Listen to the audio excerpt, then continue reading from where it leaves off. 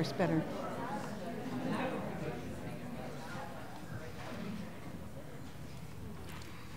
Thank you. We want to get started now, so I'm calling the meeting to order. Thursday, January 26, 2017, a regular board meeting of the Santa Barbara City College. Welcome. We have a robust attendance today, and that's always a good thing. We're happy to see people come, and we have quite a number of speakers as well, and that is good. We have some items to be taken out of order first, and the first item is recognitions. So we will start with that. So I'm so proud of the fact that Santa Barbara City College has had a long tradition of recognizing the longevity of its employees. And so at each of our board meetings, I guess it's every other board meeting, we have a time where we recognize individuals that have been with us for a while. And we have two of those today. The first person is Virginia Estrella, and she's the coordinator for the MESA program. And we have Marilyn Spaventa here to recognize her. So if you'd come down.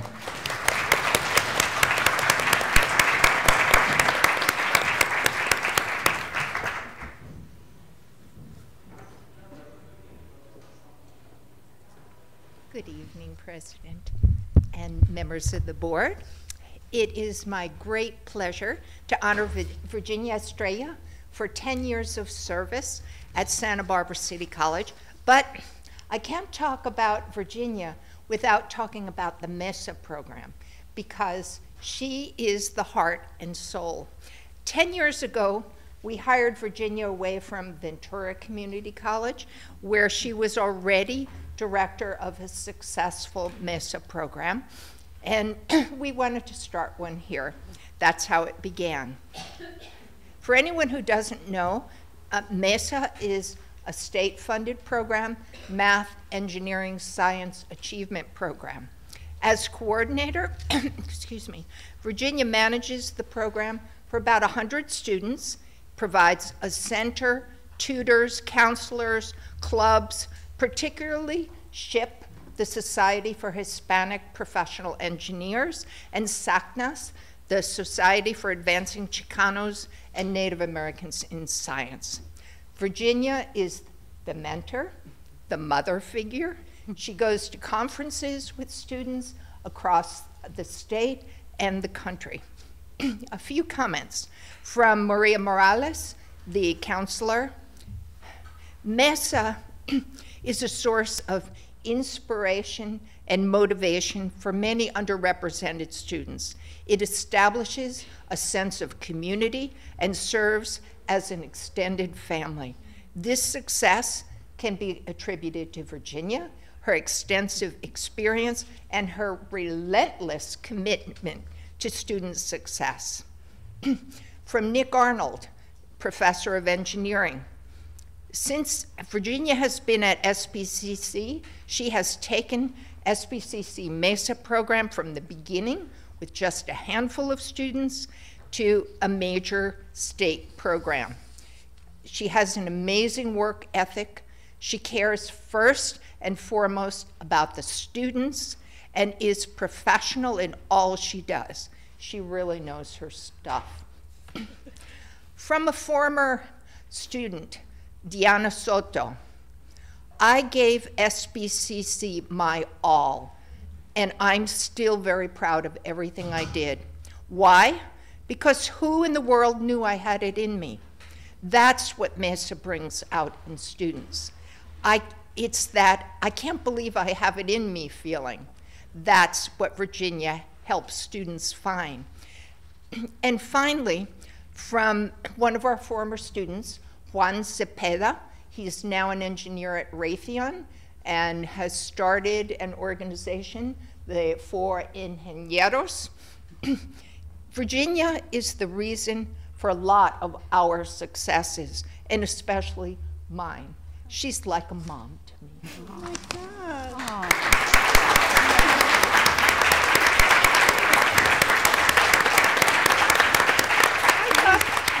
this was going to be a very small recognition, and I'm just so impressed with the words of my students, what my dean just shared. I love this program. I love this campus. So I feel fortunate to be here. So I'm just a little bit taken back. You know, I thought it was going to be a very small little ceremony. So thank you. It is.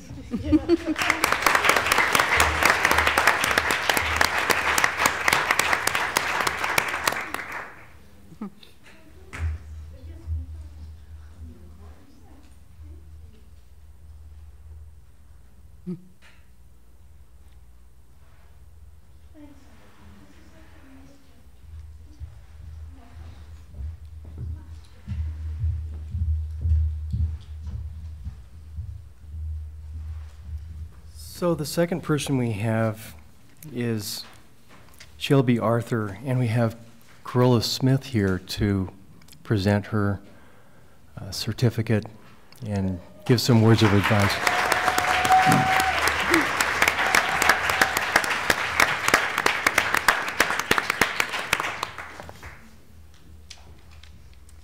Good afternoon, President Beebe and members of the board. It's my pleasure to be here and to speak on behalf of Shelby and to recognize her for her 10 years of service.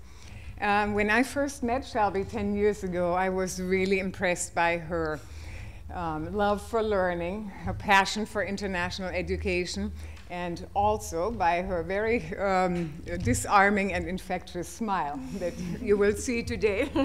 When Shelby first started at the college, she was barely older than most of her students, which made for some interesting advising sessions at first.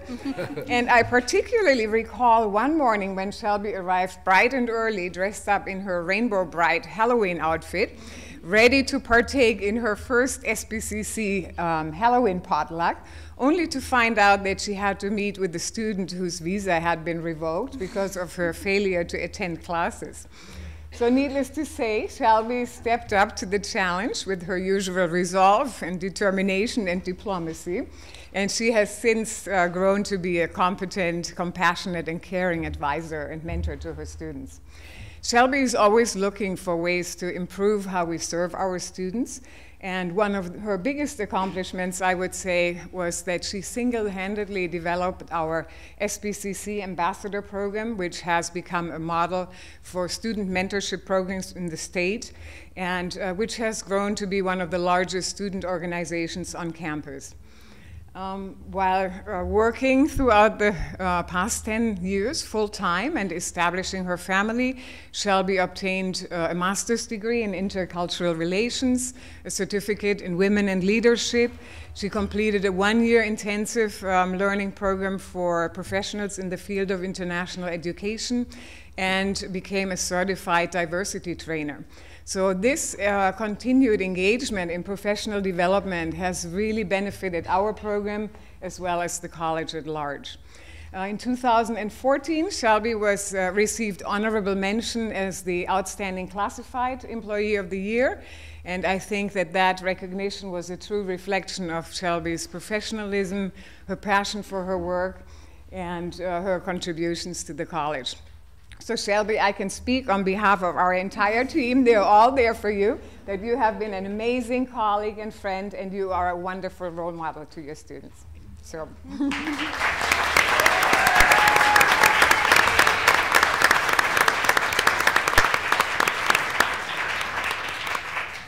I thank you very much, Corolla, for those kind words and for sharing my maybe highest achievements and maybe not so high moments in my Rainbow Brite costume, which I still have, by the way.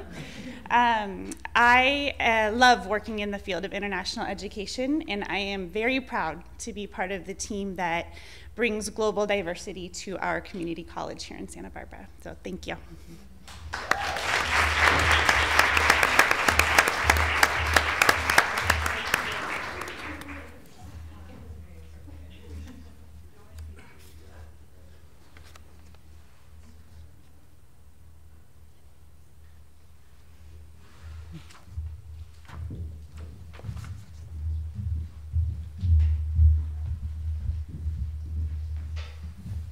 Good, I get my exercise doing this. Yeah.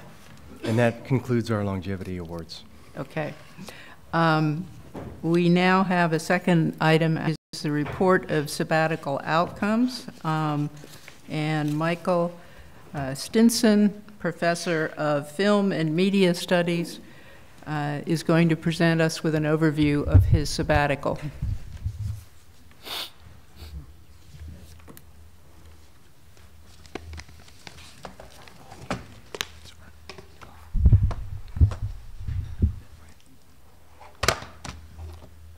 President Beebe, members of the board, my name is Michael Stinson, and for the last 16 years I've been a full-time professor in the Department of Film and Media Studies at Santa Barbara City College. I appreciate you taking the time from your demanding schedule to hear about my sabbatical work during the fall semester of 2015. Let me start by saying that my tenure at SBCC has been the greatest pleasure and honor of my professional life. I'm deeply grateful to the college and to you, the Board of Trustees, for giving me the opportunity to take a semester away from the classroom and the demands it entails in order to complete this project. I'm keenly aware of the constraints of time today, so I'll keep my remarks brief. I will take a couple minutes to put my sabbatical project in context and then show you the results in action, and finally take any questions you may have regarding the project. Film studies began as a single course in 1991 at Santa Barbara City College, and today it has grown to 30 courses, a full department, and over 2,500 enrolled students each year. Contrary to broader patterns across campus, our numbers continue to grow. I routinely teach multiple sections of 140 students or more. As you know, classroom space is highly impacted. And as a department, we're committed to accommodating every student who seeks to enroll in one of our courses. To use our classroom allocation to maximum efficiency, we created a hybrid version of our most popular course, Film Studies 101, Intro to Film. My one semester sabbatical was dedicated to creating a fully operational online environment in which to conduct this hybrid course. I'd like to take a moment to introduce you to this environment from the student's perspective. So what you see on the screen is what a student sees when they log on to the course. This will appear in their pipeline account. They click on the course, and all of the materials for the course are included here. It's equally useful for a face-to-face course, a hybrid course, or a fully online course. What you're looking at now is a fully online version of the course. Parenthetically, we have an entire degree program that can be done entirely online. Every course required for an AA degree at the college can be taken by a student without ever setting foot on campus. The opening section is a forum, it's a community. The students communicate with the instructor and with each other. The next section contains the syllabus and the schedule for the semester, week by week. All the assignments, exams, activities are included on that schedule. And then each chapter of the textbook has a dedicated module. And within each module, the students are given an overview of the work that they're going to be doing for that week, learning objectives. Each one of these links out to a page, and the learning objectives are a prelude to the reading and the lecture, flashcards for vocabulary, a screening checklist that the students look at prior to the film that they're screening for that week. In the case of an online class, the students choose a film from a list and then view that film on their own, go through the screening checklist and apply those criteria to whatever film they're viewing, and then post a report in the forum section. This is a list of all the films described or illustrated in the text or in the lecture. And then for each chapter of the book, there's a lecture presentation. For students in the fully online section, this is the lecture. For students in the hybrid section, they use this as a reference, but come to class once a week and attend a face-to-face lecture with the instructor. Review questions come after the lecture and the reading, and finally a practice quiz so the students can test their knowledge of the material. Each chapter in the class text has all of these elements, and they're all posted at the very beginning of the semester. If a student wants to work ahead, they're given all the materials that are available to work ahead. If a student needs to go back and review, they can do the same. In the middle of the semester, for the fully online course, the midterm is presented online. It's a multiple choice midterm. And for the students in the hybrid course, the exams are taken in the classroom.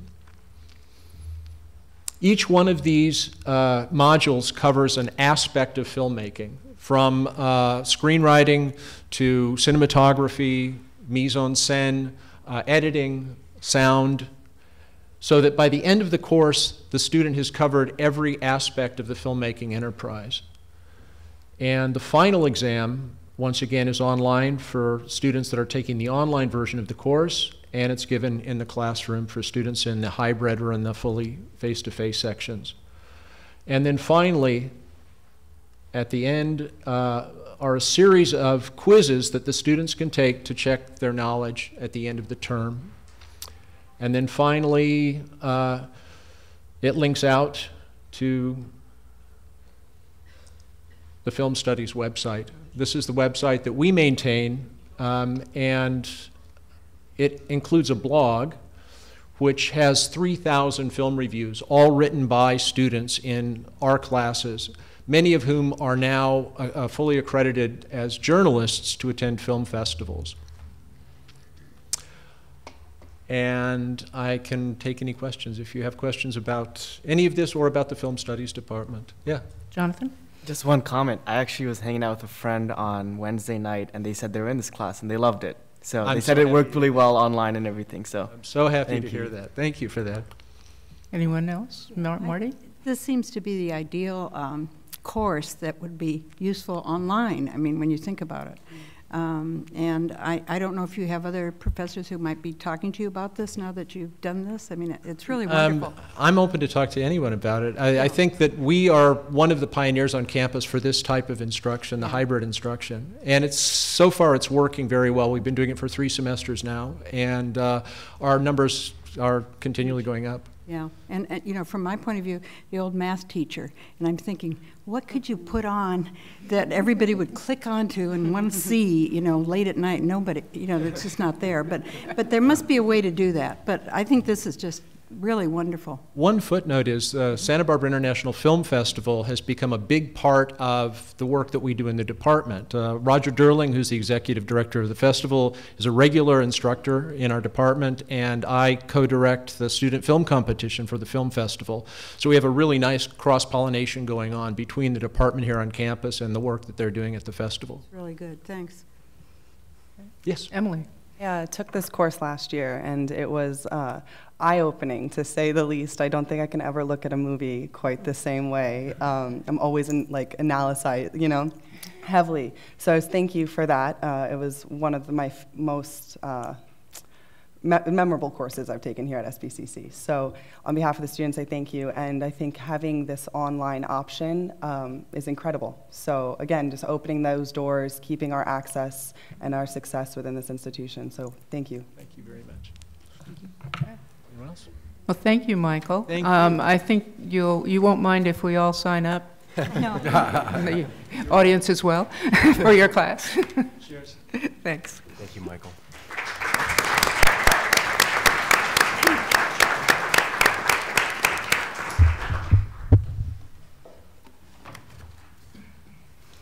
Okay, now we have approval of minutes, and we have 3 sets of minutes, which I think we can take together.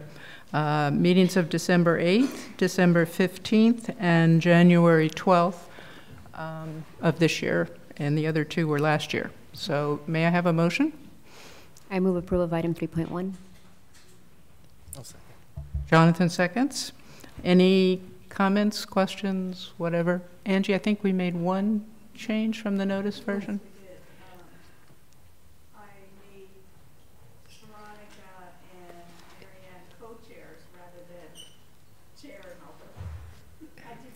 This is the K-12. K-12 representative. We double-checked, and you guys are co's. It's fancy. Very fancy. Okay. All in favor? Aye. Aye. Opposed? No. They pass. And that takes us to public comment, and coincidentally, we have Carrie Matsuoka as our first person. We are honored to have Carrie, who is the new superintendent of Santa Barbara Unified, and welcome, Carrie. Thank you. President Beebe and members of the board, I wanted to just take a few minutes and introduce myself before I'm on the job too long. Dr. Beebe and I have been in our jobs the same amount of time, 6 months and 3 weeks. Yeah. And for both of us, it's been, I'm sure, a whirlwind. For me, it's been a lot of learning, a lot of getting to know my district and also Santa Barbara community. So I just wanted to have a, visual face. One of you I know really well. Ms. Gallardo is on staff with our district. Observations about Santa Barbara Unified and City College. The level of partnerships between our two districts is unlike anything I've ever seen.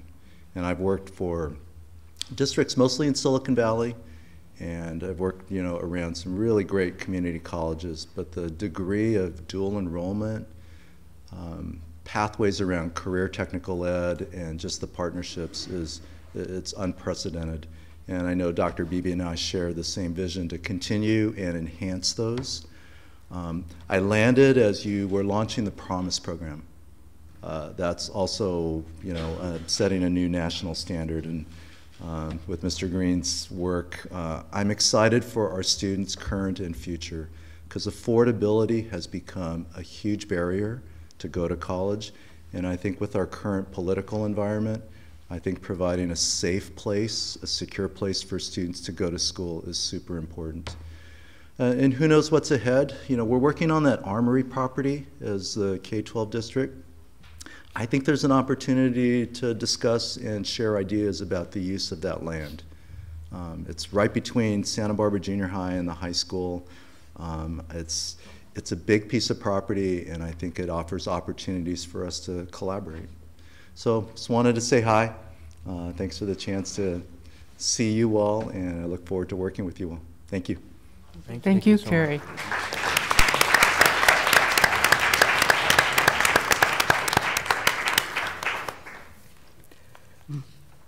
All right, we have a number of folks who want to take advantage of our public comment time period, and I have 3 different topics. So I'm going to divide them by topic and also give the people who want to talk to the resolution number 17, which is, I think, item 7.2, an option to speak now in general public comment, or wait through the rest of the agenda until we get to the item and speak before we vote.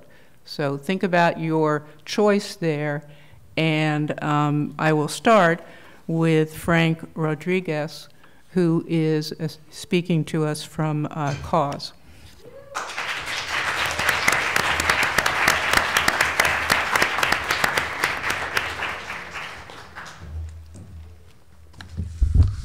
Hello, everybody. There we go.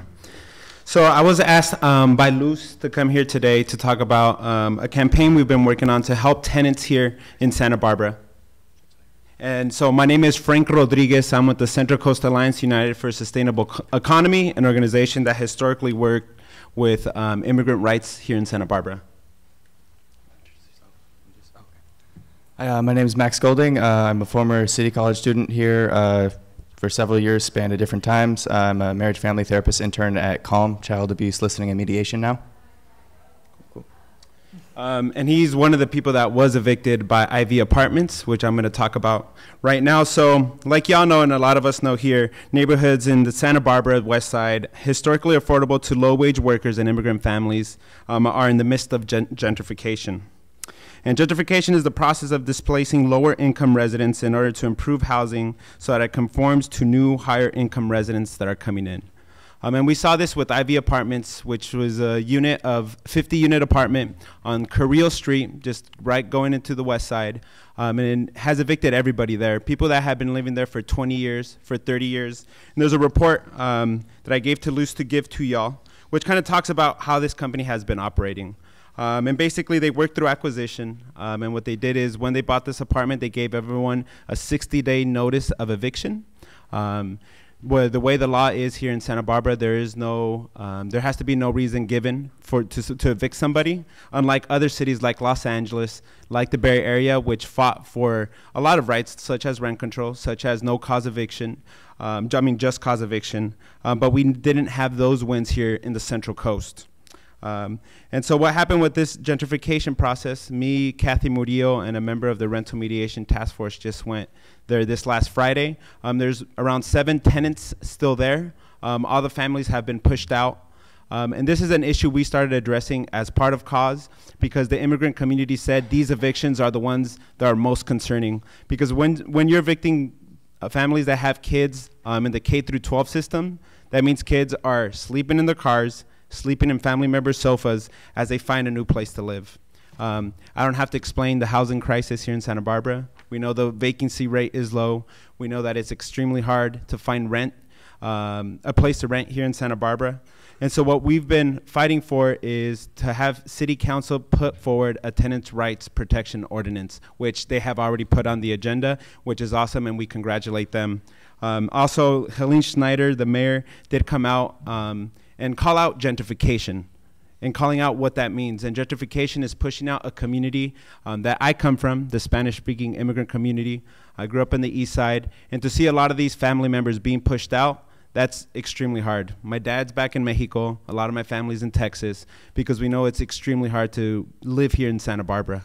And so how we found out about this was we have leaders in cause that are part of the Spanish-speaking community, and they're the ones that found out about this eviction. When we went to go meet with them, these family members said they're moving to Florida. They said they're moving up to Washington because they can't afford to live here, and they don't have time to find those places to live right away. I just want him to talk, Garrett, to talk a little bit about how it felt being kicked out from Ivy Apartments.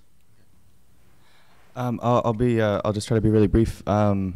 So, like a lot of other people, like student community people who come here to be students, I went to a city college in the Bay Area where I'm from for 2 years. Came here to SBCC, UCSB, back to SBCC, went to Antioch, got a master's degree. Like a lot of other students, we jump around from place to place. It's really hard to live in a place for more than 6 months to like 2 years or whatever and have any kind of stability. I did end up living with a couple housemates. One is a current city college student here in Ivy Apartments. We were only there for a few months, and during that time, we were getting notices on our doors for things that they were saying we were doing, which we weren't doing, but there were notices on every single door on the apartment unit. A few blocks away, there was another Ivy apartment. We'd see notices on the doors there, so there was this sort of systemic, intentional, application of pressure toward people living in these apartment buildings of them saying, you didn't pay your rent, we did pay our rent. We had to prove that we sent our checks. They said, no, we didn't get the checks. If I were more prepared, I had to run over here from work. There's a laundry list of completely deceptive things that they were doing to pretty intentionally try to push us out, kick us out, cause us so much anxiety and distress that we would probably leave. As Frank's talking, is he talking about immigrant communities, big family, lower income, working class Latino immigrant communities? These families they made up the majority of these apartment buildings. And me and my friends, we have these safety nets. We have friends. I have a master's degree. Like I'm gonna be okay. Like I can get kicked out of an apartment like this and probably find an okay job, and I don't have kids and stuff. And I guess the most troubling thing to me, especially working at COM now, seeing the majority of our families are lower income, Latino, Spanish-speaking families that are just under a lot more stress than folks like me, folks that look like me and that can kind of wear this costume and just like get away with stuff for how we look and whatnot. It's a lot harder, I think, for them to be in this situation, and I'm hoping that you guys can, whatever you can do, pressure the city council in a no-cause eviction ordinance that I guess cause is trying to pressure them to do, and to try to support students and families that are trying to just live in the community. And especially because I think you guys kind of are, not intentionally, but you're part of the gentrification machine. You're the reason, like me and thousands of other people, come to Santa Barbara that aren't from here, that we incentivize for property owners to try to rent to us and push out other more vulnerable families. So I do think that you do have a responsibility to try to do something to address that problem. Thanks.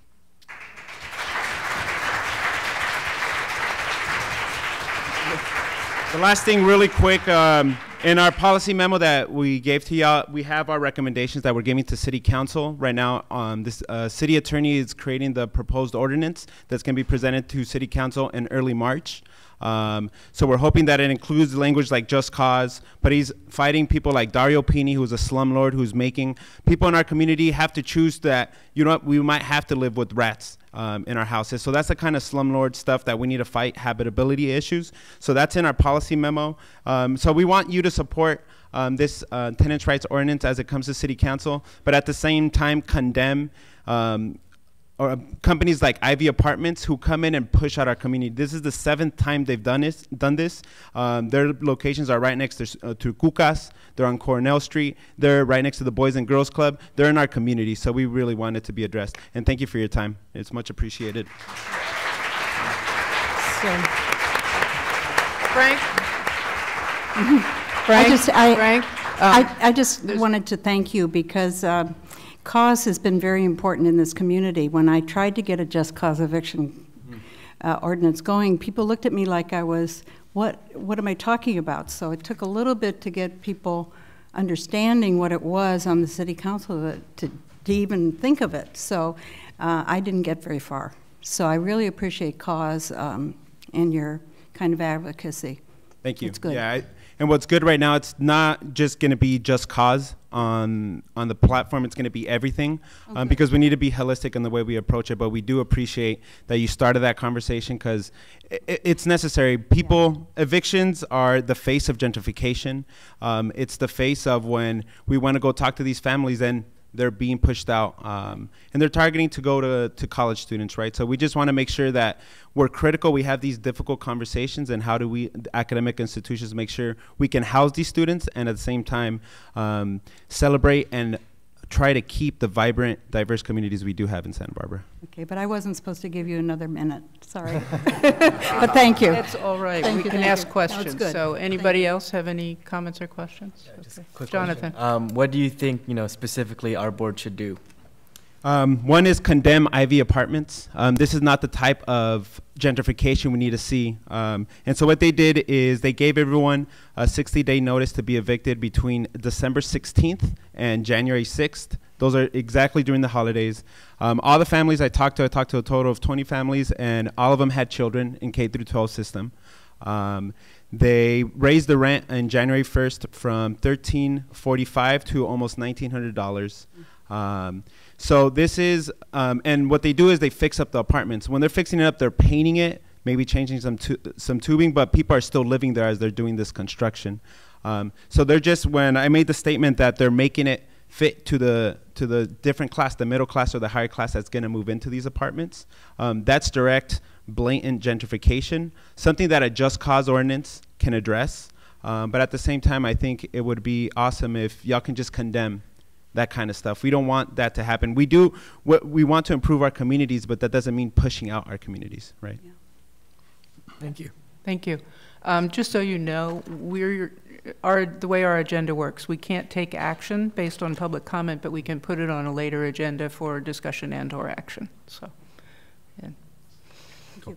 Thank you. Thank you. Thank you.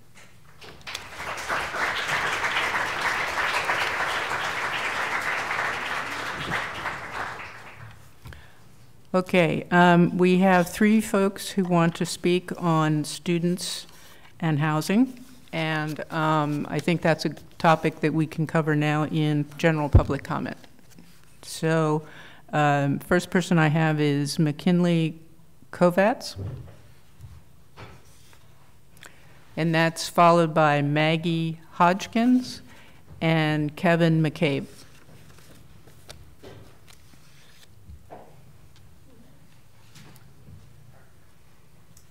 Hi, I'm Kevin McCabe.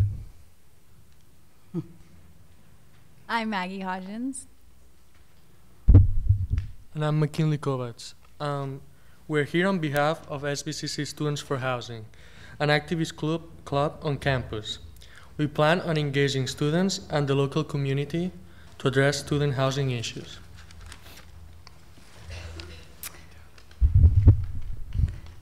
With that being said, we acknowledge one of the board's 2016-2017's goal is to, quote, support efforts to explore the issue of student housing and workforce housing and learn about them, unquote. And we believe a formal needs assessment of our community will be beneficial in collecting data so we can develop an effective plan to address the student housing in our local community. As McKinley mentioned, our club's intention is our club's intention is for this upcoming year to raise awareness for student housing in our local community.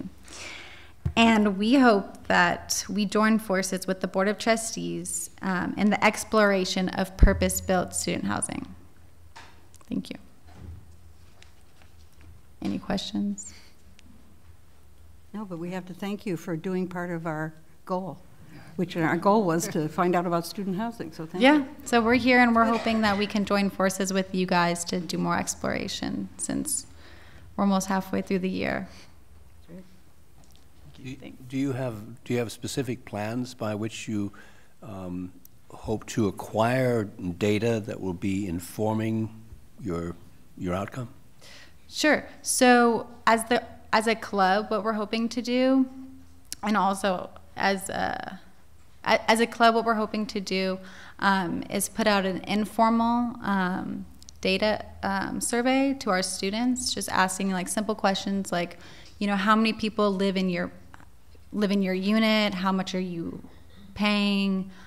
Simple questions like that. And then from there, we hope to have like a formal survey collected on behalf of all of our students. That way we can understand the needs. Because as we saw from our former speaker, that there clearly is a housing crisis directed to students as well. So that's what we're doing, just being more, bringing more awareness here on campus as a club. And we're also all members of our associated student government. So we also hope to work for student housing on behalf of them as well. Yeah. Wish you well. Thank you. We hope to be working with you, so thank you. We want to wish drop us well. But we want to drop the word survey monkey. Say that again? Survey monkey. Do you know about survey monkey? I don't. Okay, we'll talk. All right, sounds good, Marty. Thank you. Thank you.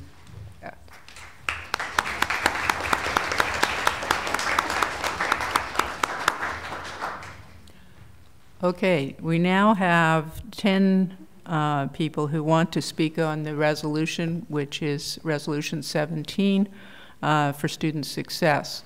And as I mentioned earlier, if you want or need, because you might have a class, to speak now during public comment, you are welcome to do so. Otherwise, I will hold them until we get to the actual agenda item.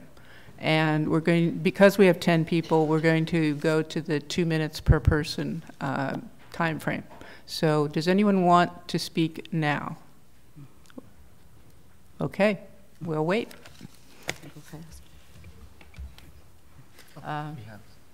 Oh, I'm sorry, I didn't see you.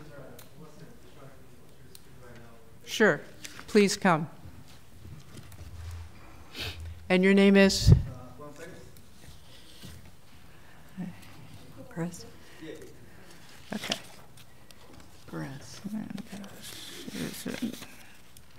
How you doing, members of the board? President, my name is Juan Perez.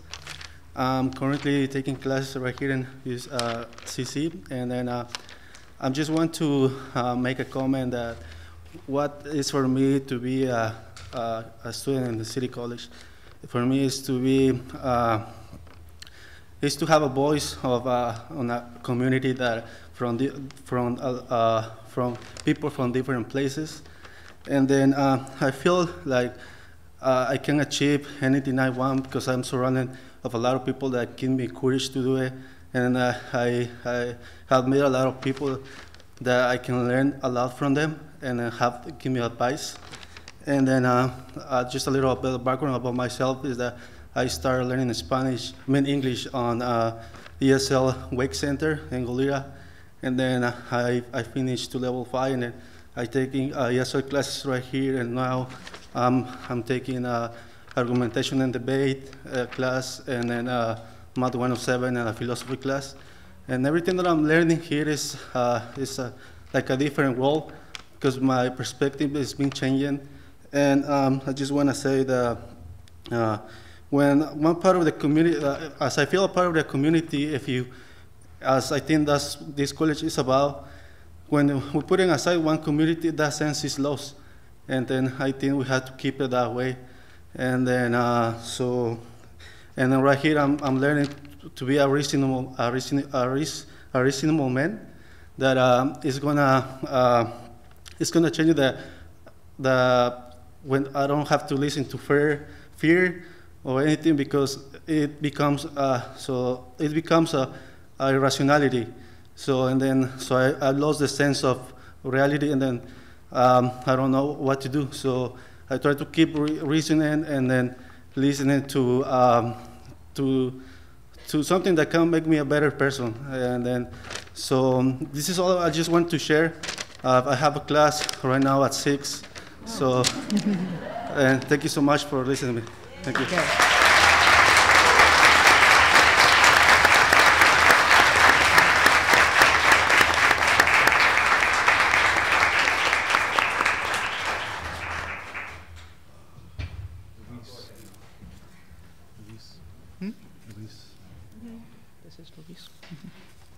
Good evening, President Beebe, members of the board, community, faculty, staff. My name is Dr. Luis Giraldo. I work here as the Director of Equity on campus. And I have the words of Paulo Freire in my mind as I'm listening to the student, and I commend you for coming up and speaking. He's one of our leaders. He's actually part of our committee. And Paulo Freire talks about authentic help and what that means. And when I think about that, and his quote is, "Authentic help means that all who are involved help each other mutually, growing together in the common effort to understand the reality which they seek to transform." And I think that's the work that you do. You're seeking to transform the reality that impacts so many of us, right? And particularly our students. So as I was listening to the housing issues, and I'm listening to students speak to me about what their fears are during these times, I think unique times require unique solutions, and these solutions are in our hands as administrators, as the board. And so my call to everyone is to think about, how we're impacting our students and the decisions that we're making. How can they resist and push back against the times that we're living? Students like Juan and many others are struggling and scared, right? They come into our offices saying, "I feel that I don't belong on this campus." And what we all stand for is a campus that is inclusive of all people. And so with that thought, I turn to you and say, please consider these students and my words and the words of the folks that will speak today on behalf of the things that are happening on our campus and the decisions that you have on your hands, to create and continue to push for a campus that is inclusive of individuals and students like the young man that just spoke, who is a leader not only on this campus but in our community. So I commend you for your work, and I ask you to please consider that as we move forward with this meeting. Thank you.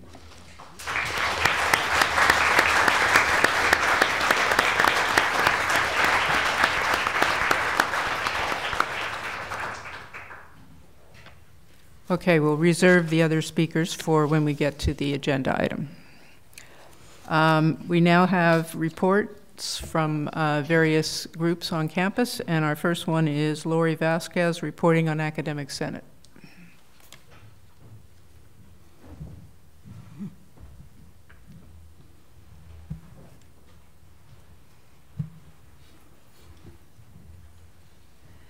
Good evening, board members and Superintendent President Beebe and audience members.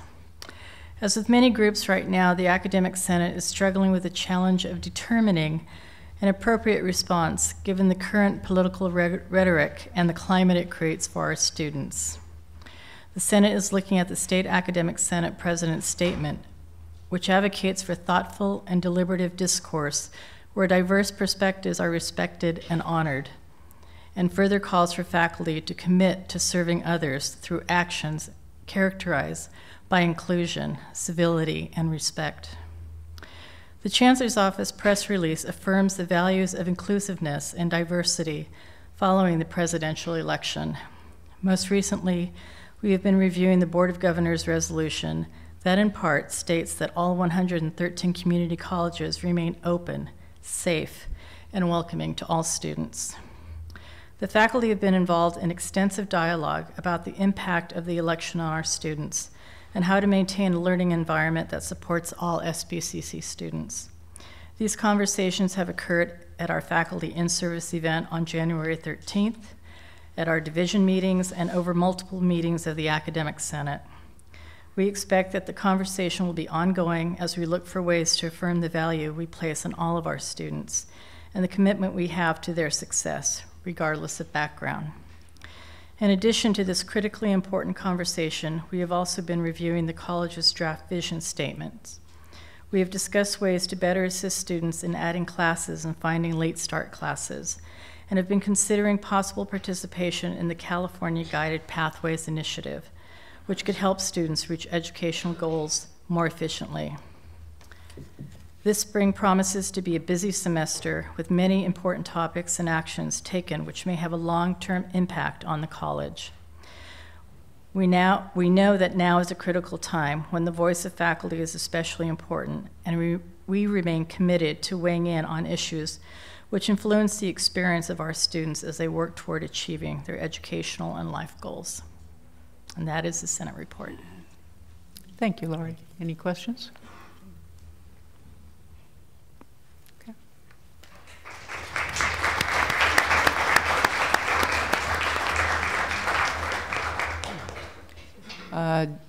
Do we have a report? Dylan? Raymond? Is Dylan here? I don't think I saw him. I don't see Dylan. No, I don't see him. Okay. So we'll skip the report by associated students for this meeting. And that takes us to classified staff. Liz Auchincloss. Good afternoon, members of the board, President Beebe. The consultation group hasn't met yet. We wait till the next CPC meeting, but CSEA has met, and we've been working on one of the first of the reorganizations, the one for facilities and operations. We're working on that one first because out of 4 supervisors, 2 of them are gone and won't be replaced. So there's some reorganization that needs to be done, and that's almost completed. It should come to you fairly soon. We've been also working on our yearly reclassification process.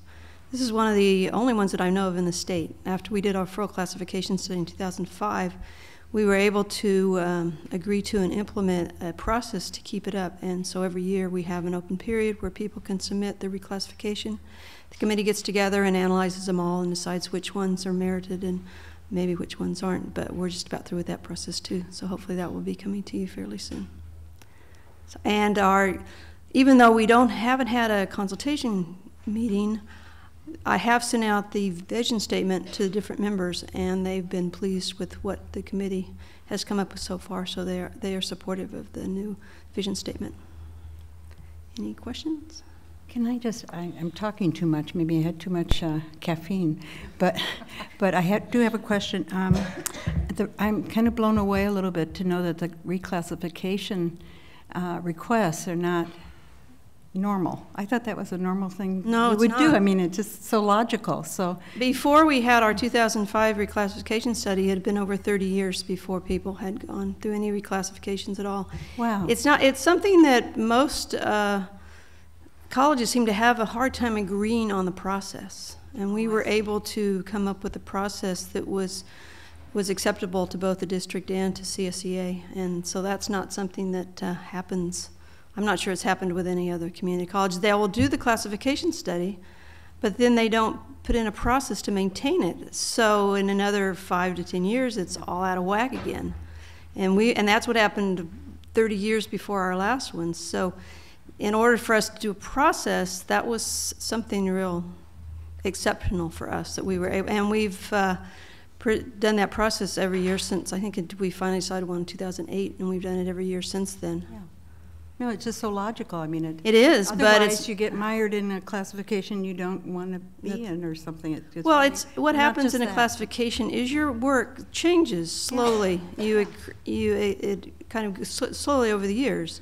So after maybe a couple of years, you may have taken on new duties, especially the way the technology changes and how life just changes on the campus. So we were able to get a process so we could recognize that. I think it's wonderful. Thank you. Any more questions? I want to give compliments too related to that reclassification process to Vice President English, who's worked very closely with Liz on all of that in the panel. Thank you. Okay, it's your turn, Anthony. Oh, okay. I just want to spend a little bit of time talking about Governor Brown's preliminary budget. He released it on January 10th, and there's going to be changes between now and the May revise. But just high level from his perspective, with the new Trump administration, he suggested that there's likely going to be some policy changes that will affect the state budget. And it's too early for him to speculate what those changes might be, when they might take place, and those kinds of things. So he's really taking kind of a wait-and-see approach. The governor did mention that, from his perspective, this is going to be one of the toughest budgets that he's put together since 2012. And the reason for that is that we in California have been on a very slow and prolonged economic recovery. And actually, we're entering our 8th year of that recovery. The average recovery cycle has typically been 5 years. And so the reason for that discussion has to do with the idea that the potential for an economic downturn is very likely when you've had that long of economic expansion. So for a lot of these reasons, Governor Brown is taking a very conservative approach with his budget, and some have called it kind of a plain vanilla budget at this point, or what's called also a COLA budget, cost of living allowance budget. But in any case, it's a very cautionary budget. I think that's the way I would kind of frame it. There are a few things in here that I wanted to point out in the preliminary budget in terms of COLA for the unrestricted general fund. For Santa Barbara City College, we're looking at about $1,080,000 for that. COLA for restricted funds is probably about $62,000 according to our estimate. Increased operating expenses, these are primarily related to the PERS STIRS retirement. We're looking at about $271,000 for Santa Barbara City College. And then the last item I wanted to talk about was the deferred maintenance, which is a one-time amount, but we're looking at about $500,000 for Santa Barbara City College. And then there's some other areas as well, but for the most part, those are the primary ones.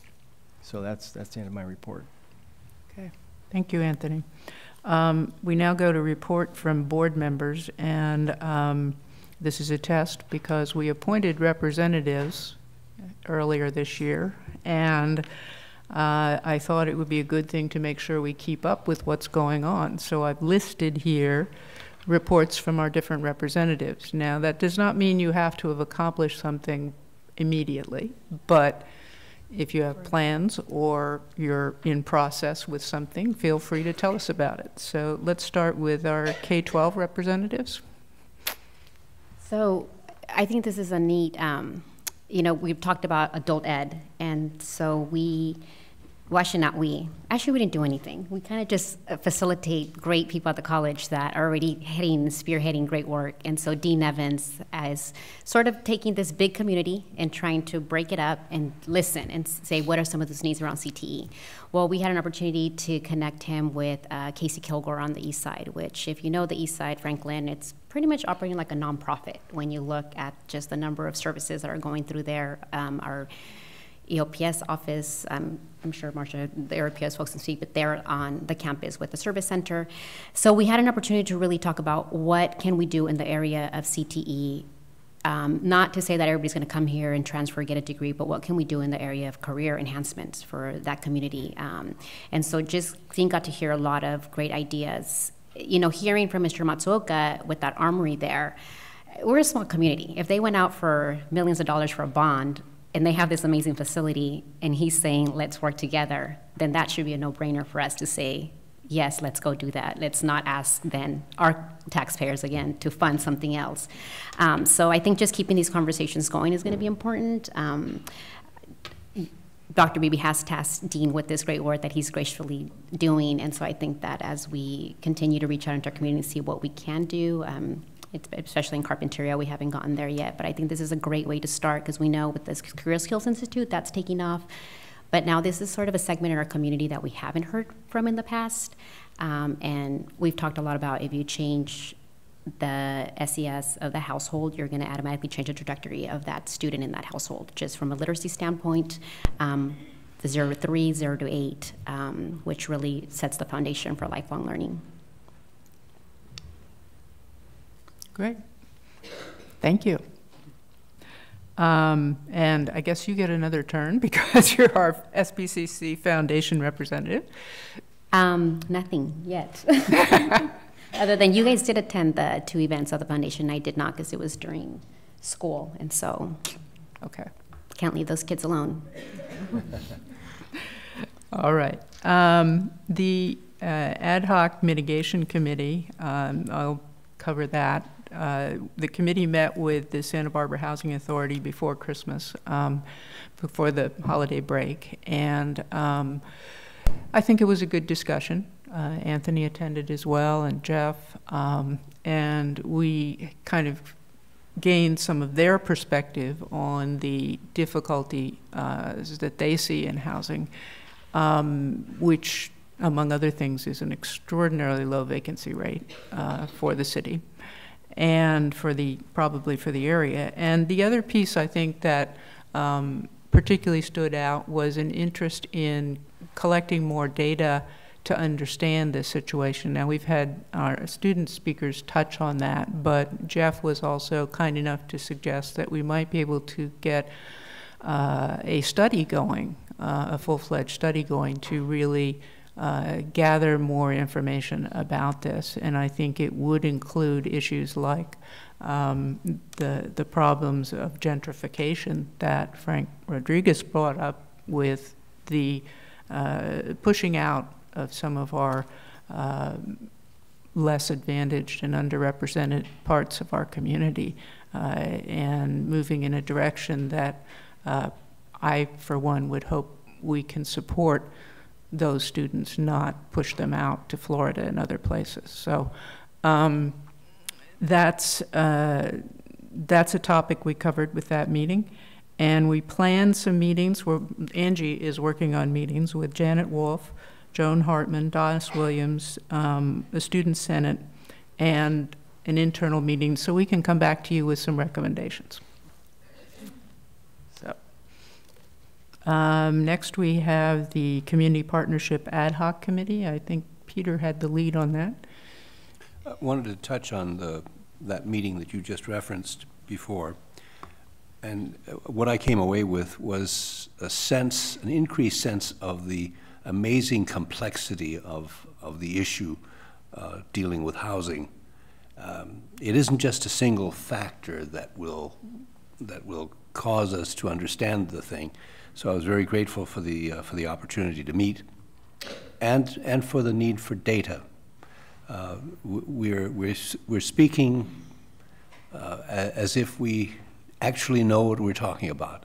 But what became very clear was we need to go after hard data about housing, about who moves here, why they move here, how many people per apartment, and what the rents are, and so forth. I was also impressed by the passion of the administrator in supporting, in hoping that we would support some form of just cause process by which evictions are happening, rather than allowing them to go as was described earlier. And what was the other thing you wanted me to talk about? The Community Partnership Ad Hoc Committee, which was going to define its mission. Well, we, I think, are still in the defining stage. That's fair.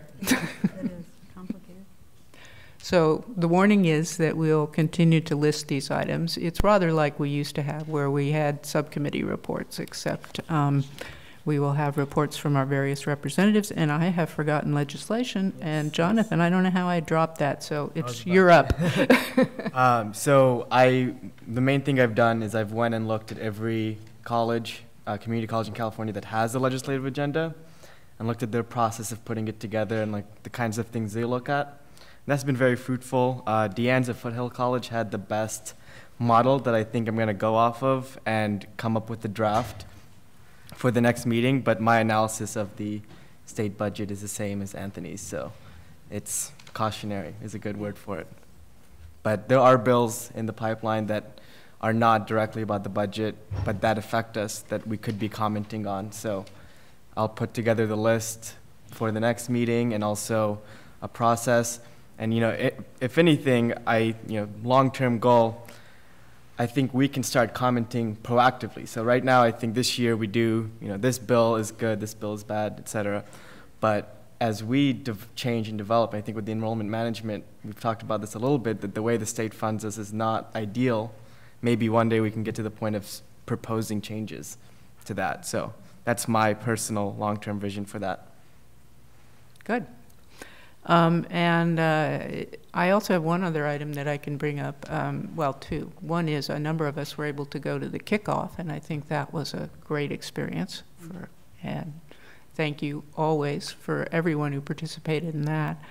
And the other is that today I attended the Affordable Housing Task Force meeting, which meets quarterly. And that is a group that encompasses Goleta, Carpinteria, and Santa Barbara, and talks about affordable housing issues. And it's today's topic was quite interesting. Apparently there is state legislation which has just, as of January 1, wiped off the local books a lot of requirements relating to what you might call, well, it's, I'm not good at the technical terms, but it's when you have an additional house, small house on your property. If you're in a residential neighborhood, there traditionally have been a lot of limitations on whether or not you could have an actual house, a rental, and so forth. The state has gotten tired of that and wiped a lot of these requirements off the book effective January 1. And so it is theoretically at least a lot easier to do that, and many of the ones that exist but are not officially real, are not on the books, may also be in a position to come forward and become legal through this process. But it's apparently if you want to build one of these, anywhere between 70 square feet, extremely small, to 1,200 square feet, it's supposed to be a yes or no on the permit, ministerial only, nothing fancy, within 120 days. So it's a big change, and everyone at the meeting was digesting it, shall we say. So, okay, we have done the report of sabbatical outcomes from Michael, and we now go to the naming opportunity. Jeff. So while Jeff walks down here, this is the second visit that we've had on the item of this naming opportunity by Jack and Julie Nadell, School of Business and Entrepreneurship. And I just want to thank Jeff again for his leadership on this particular topic. Well, thank you. Yes, as Dr. Beebe said, this was what we discussed 2 weeks ago. So good evening. I'm happy to be back. This is actually I love it when a plan comes together. Wasn't that the Sorry, that's 80s. This is the culmination of a longstanding conversation. I also want to acknowledge that our dean, Melissa Moreno, is here. And Melissa and I actually were at Julie Nadell's home this afternoon speaking with her about the final details. She unfortunately couldn't join us tonight, but is aware that we're having this conversation and is looking forward to your approval of this opportunity. I included a memo in your packet, so I think you have all the highlights of what is at stake here, but I'll just say verbally a very short version of that. We've been offered a $1 million gift. This would be a $1 million cash gift over the next 5 years to establish an endowment. And as part of this gift, we would be proposing to rename our School of Business and Entrepreneurship the Jack and Julie Nadell School of Business and Entrepreneurship. It would include all programs under that umbrella and all overseen by Dean Melissa Moreno at this moment in time. The idea is that this would be an unrestricted endowment that would be used for the highest need any given year. That highest need would be determined jointly by the dean overseeing the programs and the president superintendent of the college. The actual lobby of the BC building, as we now call it, would be remodeled, upgraded for better student use, especially for the entrepreneurship program. So it's a place of collaboration. It is a small space, but we got a first look today. We're bringing on Don Ziemer as a designer to do this, someone who has been a longtime supporter and designer of many places on the campus.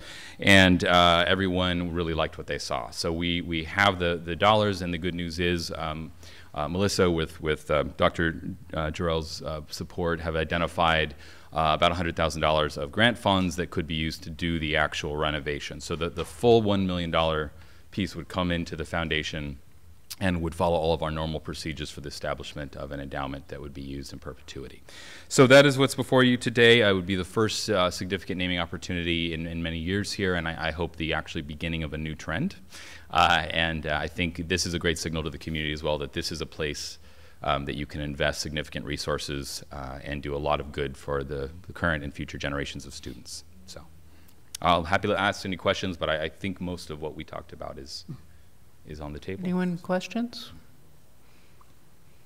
Well, I think it's just terrific, Jeff, and I think we find ourselves thanking you and the foundation board and the foundation staff and Anthony and Melissa and 10 other people who helped us do this? Absolutely. And again, I said it last time, I'll say it again, this is really the perfect poster example of what strong development at a community college can be, because this was really led by faculty relationships, and the foundation simply stepped in at the end to bring it to closure. But really this is about the relationships that you and your faculty already have.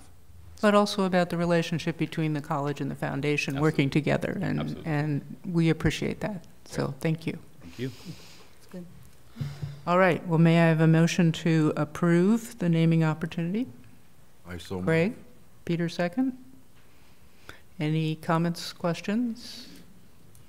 All in favor? Aye. Aye. Opposed? May there be many more. Yeah. Yes. Thank you very much. Thank you very much.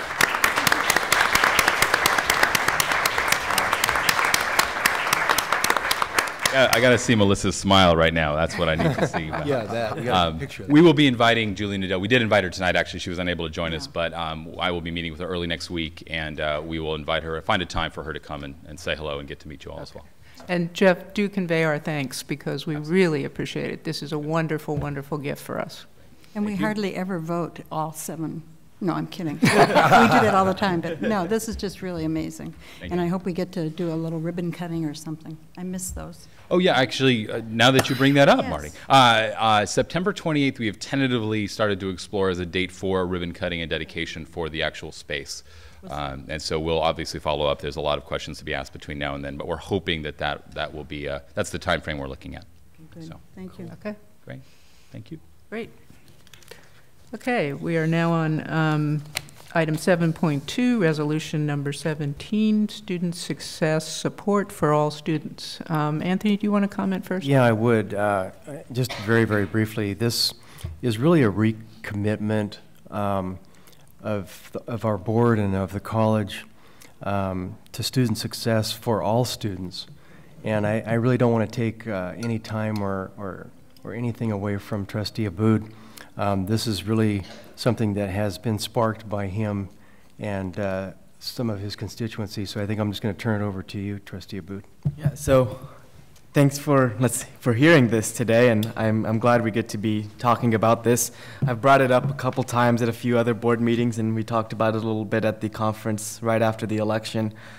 I really believe that this resolution is necessary. The current climate nationally does have very real effects locally, and that's why we have to be acting in the opposite direction, especially after the decisions this morning and yesterday by the administration.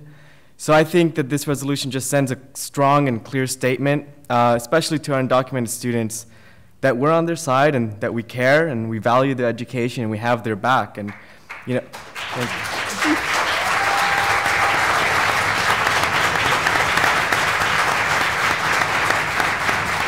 Thank you. Thank you. And you know, like I said, it might seem obvious that we support them, but I think the unique circumstances call for another statement or a clear statement. And then I want to say that this institution is focused, and the point of SBCC is to lift people up and to give opportunity to people who don't have any or don't have very much. And I think this resolution builds into that greater movement of justice for these marginalized communities. And you know, we're standing alongside other groups like SBUSD, who did it in December, Oxnard Union, who did it, I think, in December as well.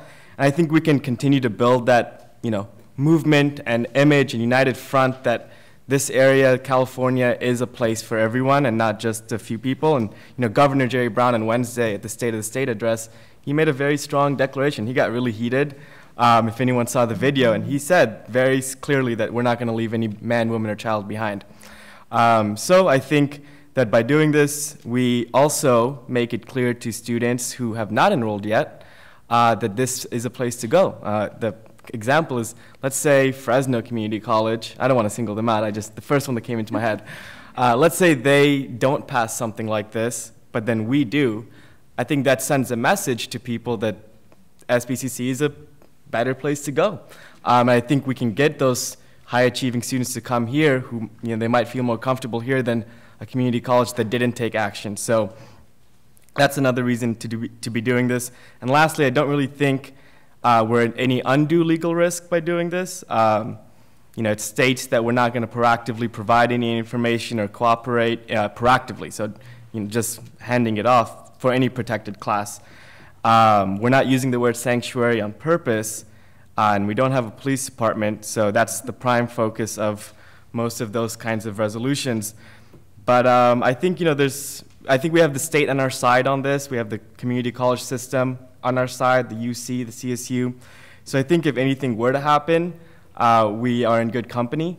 And I think by doing this, we show the state that we're open to more aggressive measures. So things like Senate Bill 54, which would be making clear requirements that say we cannot provide, you know, hold certain information on students.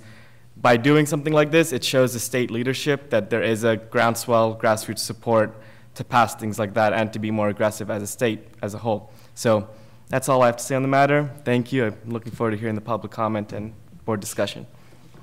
Okay. We're going to have a series of public comment now on this resolution before we vote.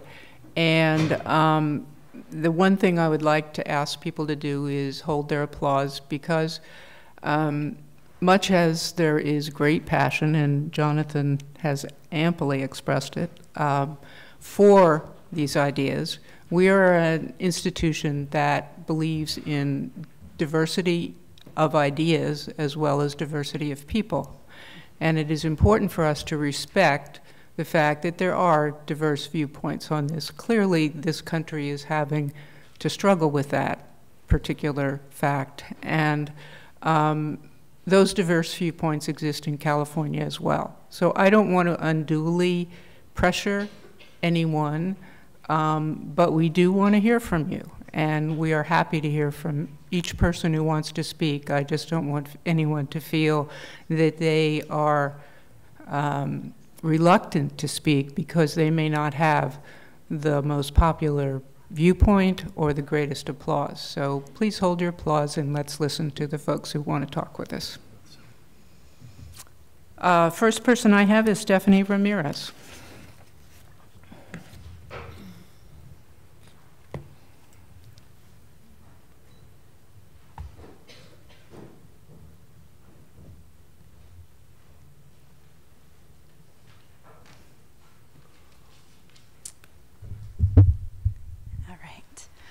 President, members of the board.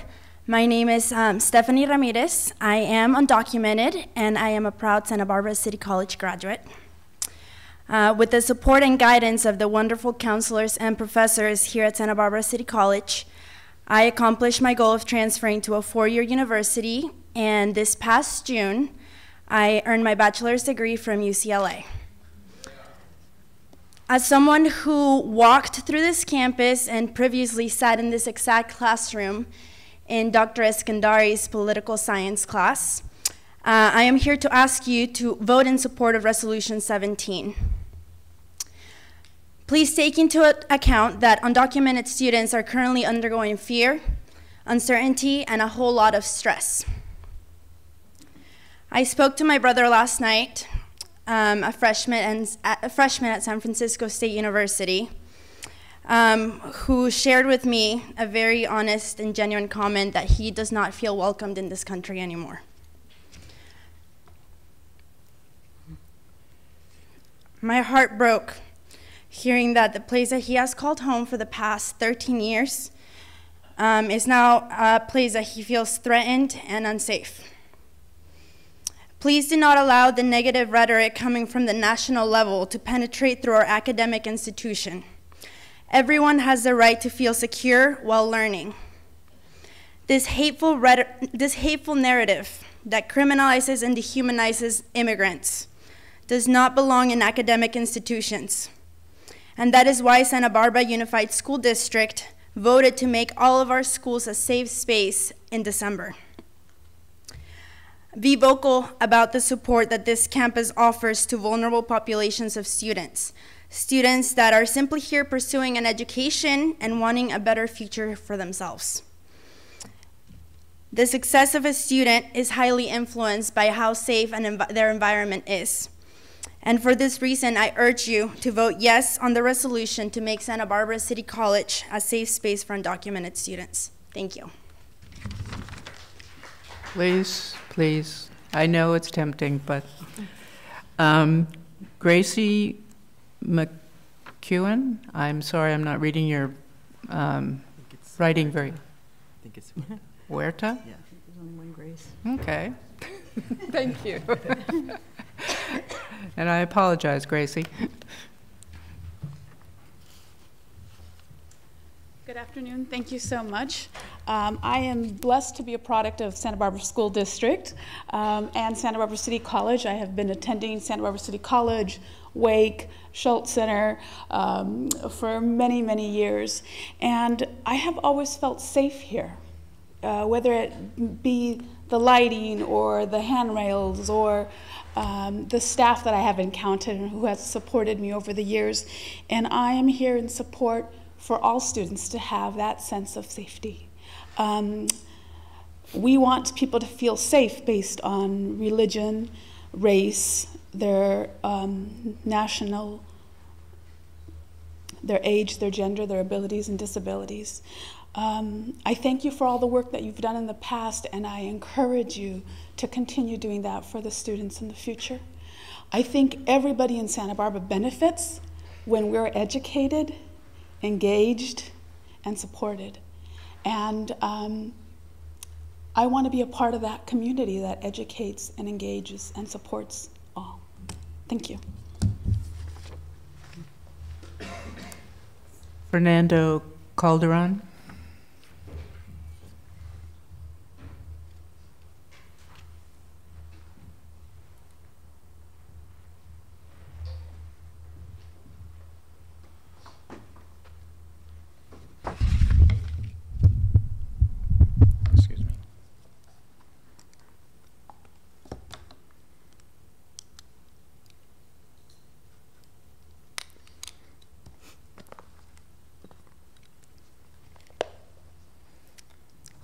Hello. These are just personal, this is a personal story from an immigrant who came to this country. My name is Fernando Calderon. I moved to Santa Barbara in 1990 with my wife and two children when I was offered a job as manager of information systems at UCSB. I am now retired. In 2000, an 18-year-old named Alex started coming to our home because he was a good friend of one of my children. He was a brilliant, kind, and a sensitive young man who talked about wanting to become a veterinarian. He told me that he had been brought to this country when he was a little boy illegally. He told me how difficult it was for him to try to get ahead and was constantly fearful of being deported. He said that he had started to cut himself years ago, that he would fall into a deep depression and turn to alcohol to relieve his pain and anxiety. At his home, he did not have a room of his own to study. He slept on the sofa in the living room. I asked him to come to live with us because we had an extra bedroom, and I was going to try to help him in any way that I could. He moved away 6 months later and was living with a friend. He enrolled here at City College with forged papers, but I felt hopeful for him. In November of 2001, 2 sheriffs came to my home and asked if I knew Alex.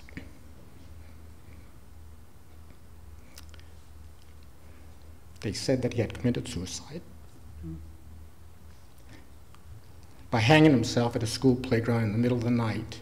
They found my address in his pocket. He was 19. In 1991, I had a call from the principal of La Colina Junior High School, where my son was in the 7th grade. The principal told me that my son had been beaten up and to come right away.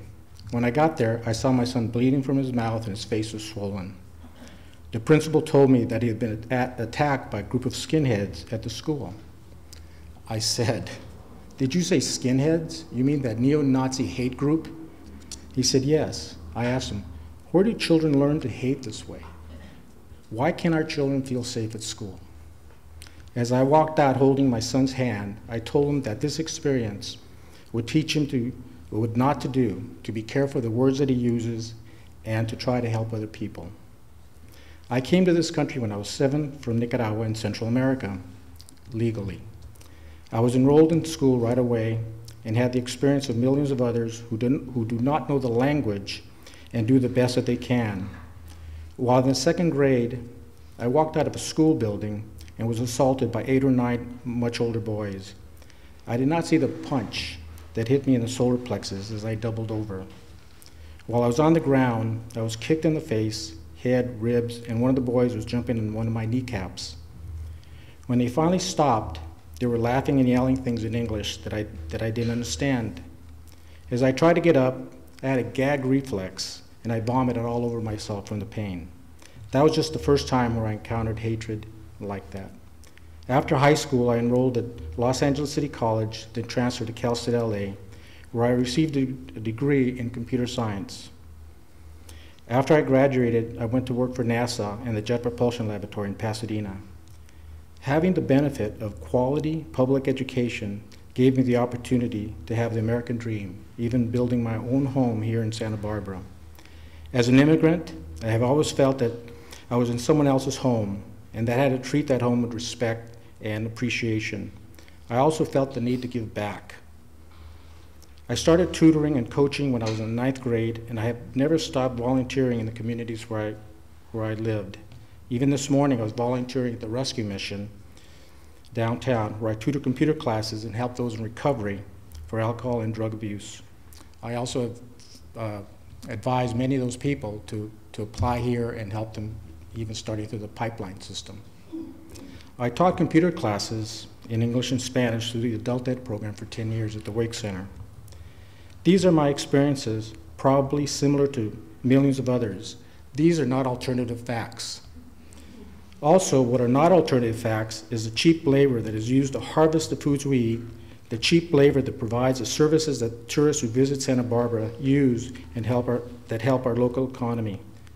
This institution here has helped thousands who have stood on the shoulders of their families to peek out, to see the possibilities of what an education and hard work can accomplish, that they too can contribute and have a voice that my friend Alex did not have. Thank you. Thank you, Fernando. Susan Epstein.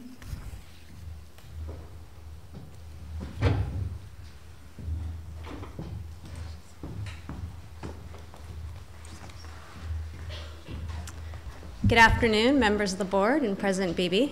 It's great to see so many friends here on the board and also in this room.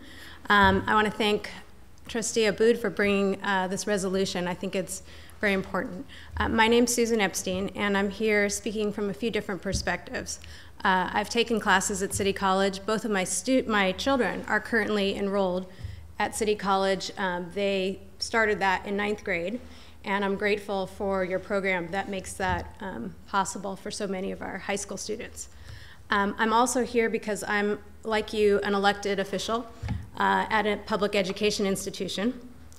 And I know that it's hard to make decisions sometimes that you see so many different factors. You're looking at financial factors, you're looking at how to bring the most services to the most students. There's a lot of considerations. And I think it's really important for you to think about how people are going to look at this time in America in 30 years. When we think about Japanese internment in World War II or Jim Crow laws, where there were separate parks and schools for whites and blacks, today our heroes are those who stood up, not those who complied. And sometimes compliance seems like the easy solution in the short term, but I want you to think about what you're going to tell your grandchildren when they ask, where were you? You know, you were a trustee at City College. Did this issue come to you? I think I imagine that you choose to do elected office. You're not here for the money. I know that. You're here because you care, because you want to bring great education to the most people, because you think every student has the right to have a great college education. And I want to respectfully ask you to think hard about that and make the right decision. Thank you. Thank you, Susan. Clarissa Erzos.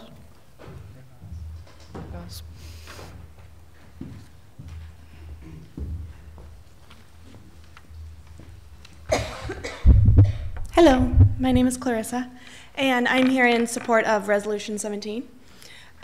What I want to touch on today specifically is the groups, not only locally but also at the state level, who have also taken a similar stance that this resolution proposes to you today. The first is the Santa Barbara United School District, which passed a similar resolution in support of our students.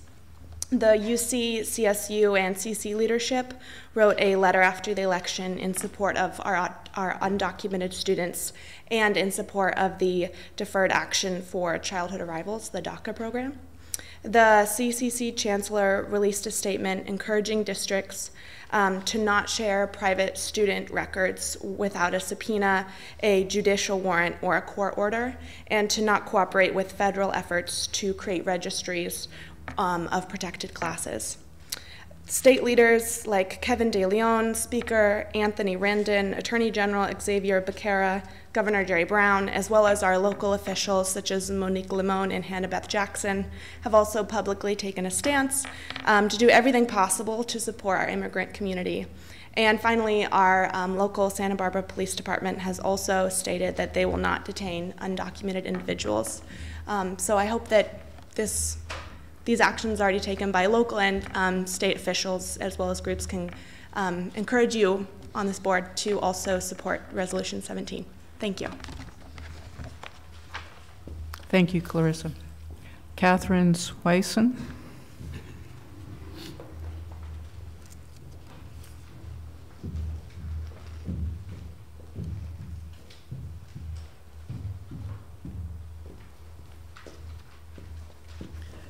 Members of the board, President Beebe, my name is Catherine Swyson, and I'm the president of the Santa Barbara Women's Political Committee. And I'm here on behalf of our organization to support resolution number 17. Our group is dedicated to furthering gender equality and other feminist values, including inclusiveness and respect for all, through social actions, political action, and educational programs. Our organization is one of the largest women's political organization in Santa Barbara County. We have a diverse set of policy papers, including on educational equity, racism, and immigration. Our educational equity position advocate equity, bias-free education, fair and responsible funding for all levels of education. We are also committed to the elimination of barriers that impede girls and women from obtaining quality public education. And we support and advocate for policies that promote greater access to higher education for women and other underrepresented populations. Regarding racism, we strongly believe that genuine equality of opportunity for all in all spheres is fundamental to the eradication of racism, racial discrimination, xenophobia, and related intolerance. On immigration, we support equal protection under the law for all people, regardless of immigration status. We want to keep all avenues of public education open to immigrants and their families. We oppose unlawful questioning of children in schools by teachers or school officials, detention of undocumented immigrants without due process, or policies that allow local law enforcement officers to act as ICE agents. All students deserve to study in an environment which is safe, secure, and free from fear. Adopting this resolution will send a strong message to our students and also to the community at large that we value them. We are invested in their success regardless of their immigration status. So we urge you to adopt the resolution. Thank you. Thank you, Catherine. Ethan Bertrand.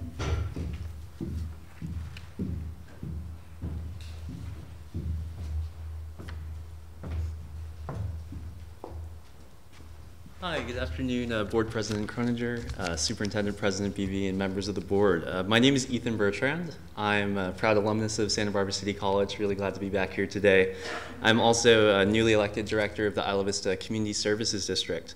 There I represent a very diverse community and inclusive community, which makes up many of your students as well as your constituents.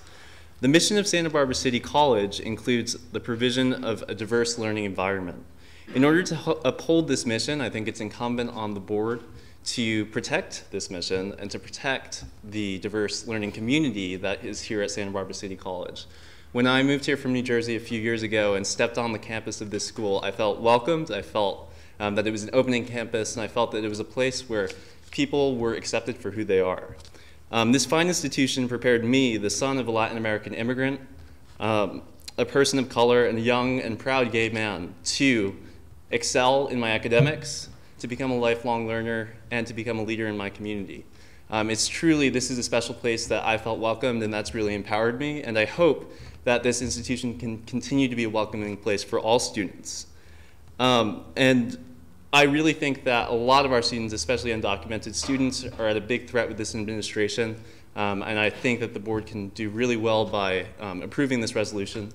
I'd like to thank my dear friend and colleague, Jonathan Aboud, for his leadership on this. I think is really great. And then one suggestion that I do have, a possible amendment to this resolution. In the first whereas, I was very happy to see gender identity and expression listed. One thing I didn't see was sexual orientation, so if that's something that would be considered by the board, I think that would be really good to add. But thank you so much. Okay, thank you, Ethan. Vivian Stanton.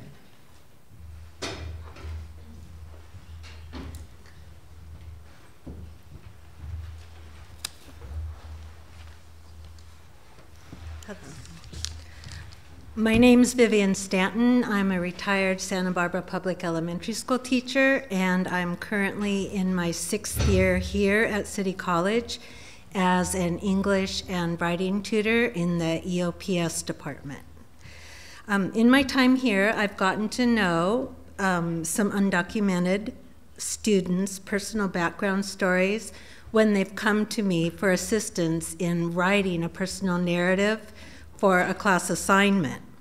And as they tell their stories of immigration to the U.S., they often reveal shocking, dangerous, and heart-wrenching aspects of their journeys. This is always very moving for me because I would have never known what these beautiful individuals have had to go through had they not been given this specific assignment. the horrific circumstances some have had to endure, as well as their struggles to learn English and to adapt to a new culture and survive financially, do not show on their outsides. The fact that they are here at City College is a testimony to their courage and their desire to create a better life for themselves and their families. These people are my heroes. One young woman wrote about seeing dead bodies in the desert while coming into the U.S. with her family. Today, she's in her second year of nursing school through City College and beginning her second clinical rotation at Cottage Hospital. She recently came back to see me for input regarding a financial aid application that she was filing, and she shared that her first clinical rotation had been a huge success. She received tremendous marks from the hospital staff, and the Spanish-speaking patients at the hospital expressed such tremendous relief and gratitude for her care and ability to translate for them. She played a critical role in their understanding of medical procedures and instructions for home care and medications. This student went into nursing specifically to give back to her community, and her services will benefit the broader population as a whole. This is just one example of a story of an undocumented student, but there are many more. Overall, the undocumented students that I have worked with have been the most grounded, hardworking, motivated, and worthy people you could ever hope to meet. Their desire is to overcome their circumstances and better themselves through education and to give back. Like I said, they are my heroes. Currently, they're being frightened by the rhetoric coming out of Washington. For this reason, it is important that the Board of Trustees declare City College to be a sanctuary campus. Our community needs to know that City College values them and intends to not only stand with them, but to stand up for them.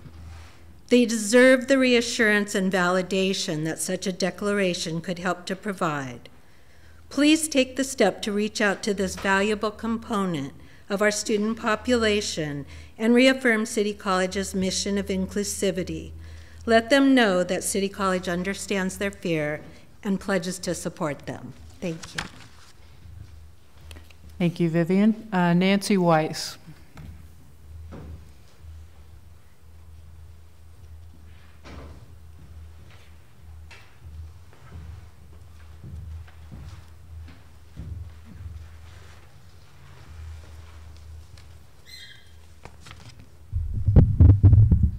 Good evening, President Beebe and members of the Board of Trustees. It's good to see you, having worked alongside a number of you. Nancy Weiss, I'm here on behalf of my family actually here today. We had this discussion last night and this morning about speaking out.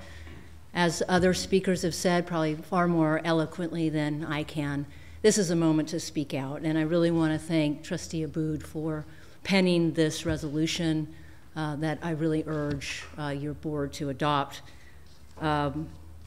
You've heard many eloquent reasons why you should go ahead and adopt this resolution. I would only add that I think it really validates the contributions that all students of lots of diverse backgrounds contribute, and that's both academic and economic. We know many students not only contribute to the vigor in the classrooms that are here, but are also working in the community, as are their families. So it's a very complex, deep-rooted issue that our country is faced with as we look at going forward. But that conversation on the political level really doesn't have a place when folks are seeking education, in my opinion. So this resolution is a wonderful start in speaking out and resisting the kind of hateful rhetoric that we're hearing out of DC. So thank you for your time, and I really encourage you to support the resolution. Thank you, Nancy. So that concludes our speakers. And now, in order to move our process forward, let me have a motion and a second, and then we'll have our discussion. So Unless somebody, Craig, were you indicating a question, or were you just wanting to discuss? I would want to discuss, but I'd like to make a brief statement about what I've heard here tonight. Well, let's do it after we do the motion and second, and then we'll have our discussion. So, I know, Jonathan, motion to approve. Oh, I motion to approve the resolution. Second. Peter, second. Okay. Now, folks want to make comments or discussion? Craig. Yeah, now's probably an appropriate time for me to share this. And I listened to every one of you, and I've, like a lot of you that had personal stories, I have many I could share, and we would be here for the next 2 hours.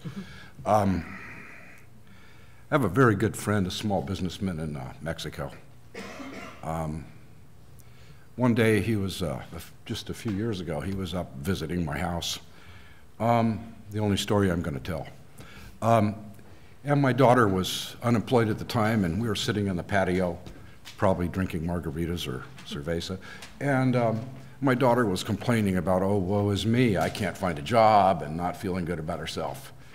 And my friend, Raul, he said to her, and he says, how could you be so negative? You know, you live in a country with more opportunity than any other country in the world. Why do you think everybody wants to come here? He says, if you don't have a future, you know, then what about all those other people in the world that don't have what you have? Because nobody has it any better. And that's a lead into these thoughts that I wanted to share with you, because I see a reaction and a kind of a fear, and I've heard numerous of you speakers talk about being afraid and this atmosphere that's growing. And I thought, this is my reaction to it, and I got this when I was a senior in college, right before I graduated in a seminar class. And it boils down to this, to have a little faith. We have a system of government in this country. It ebbs and flows. It goes one direction for a while, it goes another direction for a while, but no one division of our government runs the whole government. People have the freedom of speech. They could speak out with pretty much without fear. They can participate. We have seen people come and go in this country. I have in my short life, maybe longer than others even, but I've seen people, when I was young, I heard Martin Luther King speak before his famous speech. I had a high school history teacher that quit teaching while I was in high school at San Marcos High School, which was a brand new high school at the time. And he went off in the Deep South registering blacks to vote. Don't be afraid. You hear rhetoric, you hear speech. This country fosters free speech. In some countries of the world, there is no free speech. That's why people come here, for freedom and opportunity. It's a process. It's not always going to be, it's hard to change things because it's basic human nature. Everybody more or less fears change. Don't be afraid. It won't get you anywhere. Work hard, stay focused on what you're here to do and what you're trying to do.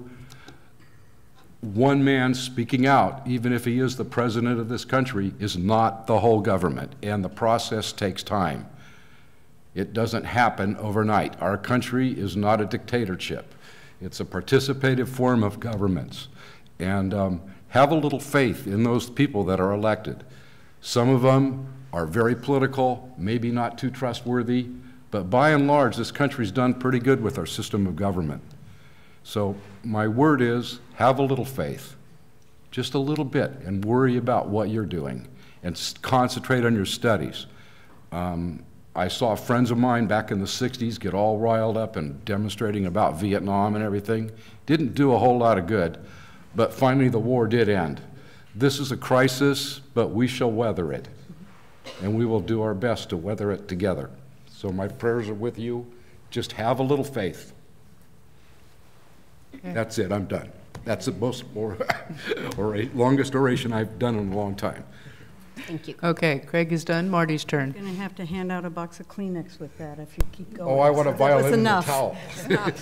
Bucket. No, I know Raul, and you and I went down to Mexico together to this one-room schoolhouse that had dirt on the floor, and honestly, they jammed, what, about 50 6-year-olds in there? Yeah. You know, you and I worry Might have been about only 15, 45, you know, first graders.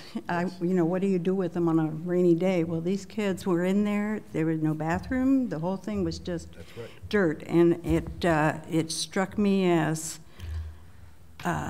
anybody that's wondering why people are bringing their children across, you know, illegally, all they have to do is go there for 5 minutes and see it, or less. You know, when we saw that, that sister city organization with Santa Barbara was, and maybe still is, the largest single sister city organization out of the United States, and it's and most active between Santa Barbara and Puerto Vallarta, Mexico. And I certainly hope it's still there doing well, because it's needed, and also we need to know on this side what things are like and what they do well, and they do some things very well. Yes, they do. They made some nice hats for me. It was unbelievable. But I know they do a lot more. I just wanted to say that, you know, I'm so proud to live in California, which has, you know, to see our leaders up there speaking and to see the letters that came from the community college heads and from the CSUs and UCs, I was just blown away, because it wasn't something that I expected. I thought, oh no, we're going to have another fight. It's going to be another Iraqi war. I'm going to have to hold a bullhorn in my hands on State Street, which is not something I love doing. But the truth is, we're all in this together. And when we look at the systems in California, it's just truly amazing. And then to hear, oh, I'm going to have to swear a little bit. One little swear word.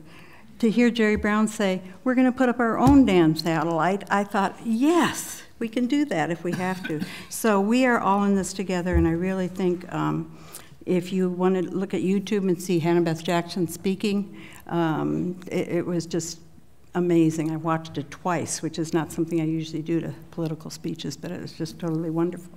So all of our staff, everybody here at City College knows by now the mission, because we put it on every wall, didn't we? Mm-hmm. And the mission starts out by saying, as a public community college, SBCC is dedicated to the success of each student. It doesn't say we're only dedicated to the success of students that were born in the United States. It says to each student.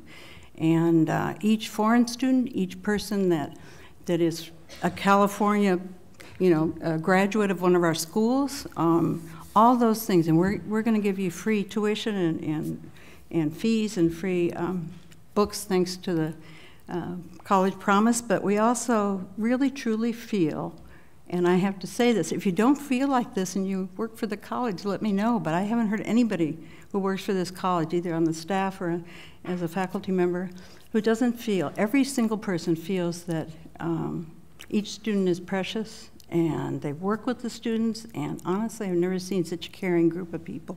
It's just totally amazing. So from my point of view, we don't have time for anything else except to try to get all of our students, you know, faster graduation rates and all those transfer rates. We want everything to be, you know, we want them to be so successful. Why would we spend some time, you know, trying to fight them? That's not what we should be doing. We should be helping them out. So I'm going to stop there. I had an older brother who marched with Dr. King, and it really touched me because he passed away a couple years ago, but he would be so proud of this right now. So thank you all, and thanks to Jonathan for putting this together. I don't think we need a label on us, because we are caring people. We're good people here. And even this board is doing okay. So thanks, Jonathan, for putting this together. Even this board, yeah, even Jonathan. I thought that too, Peter. Yeah. No, even the board. I have to say that, because sometimes you get some funny boards. We don't do that. Okay, Marianne and then Emily. I was listening to, this whole discussion and thinking, anybody who has met me knows I've been around a long time. And I've been around in times when people were silent and times when they were not silent. And I must say to all of you that spoke today, thank you, The difference is very, very important to our country. We have to have people who speak out. Even if I disagree with what is said, the idea of speaking out, whether you are afraid or not afraid, building on Craig's statement, or whether you speak something that I agree with or don't agree with, thank you so much for coming and for speaking out. And I hope you will continue to do so. Thank you. Emily? I want to thank Jonathan again for bringing this forth. I think this is incredible. It really shows the students that we stand behind you, no matter what your immigration status may be. On top of that, I would just like to take Ethan's comment into consideration and possibly add sexual orientation into it, if that's possible. On top of that, I think we have to keep in mind that love does trump hate, and we will continue to push forward with that motto. Okay, so Jonathan, you're accepting the, and let's see, you made the motion. Peter, you're okay too with the sexual orientation, with that amendment. Anyone else with comments? Because we can go to a vote. Veronica, are you? We'll go Peter. Peter? Yeah. I have to speak as an immigrant, and it's a lot easier being fearless if you're not an immigrant.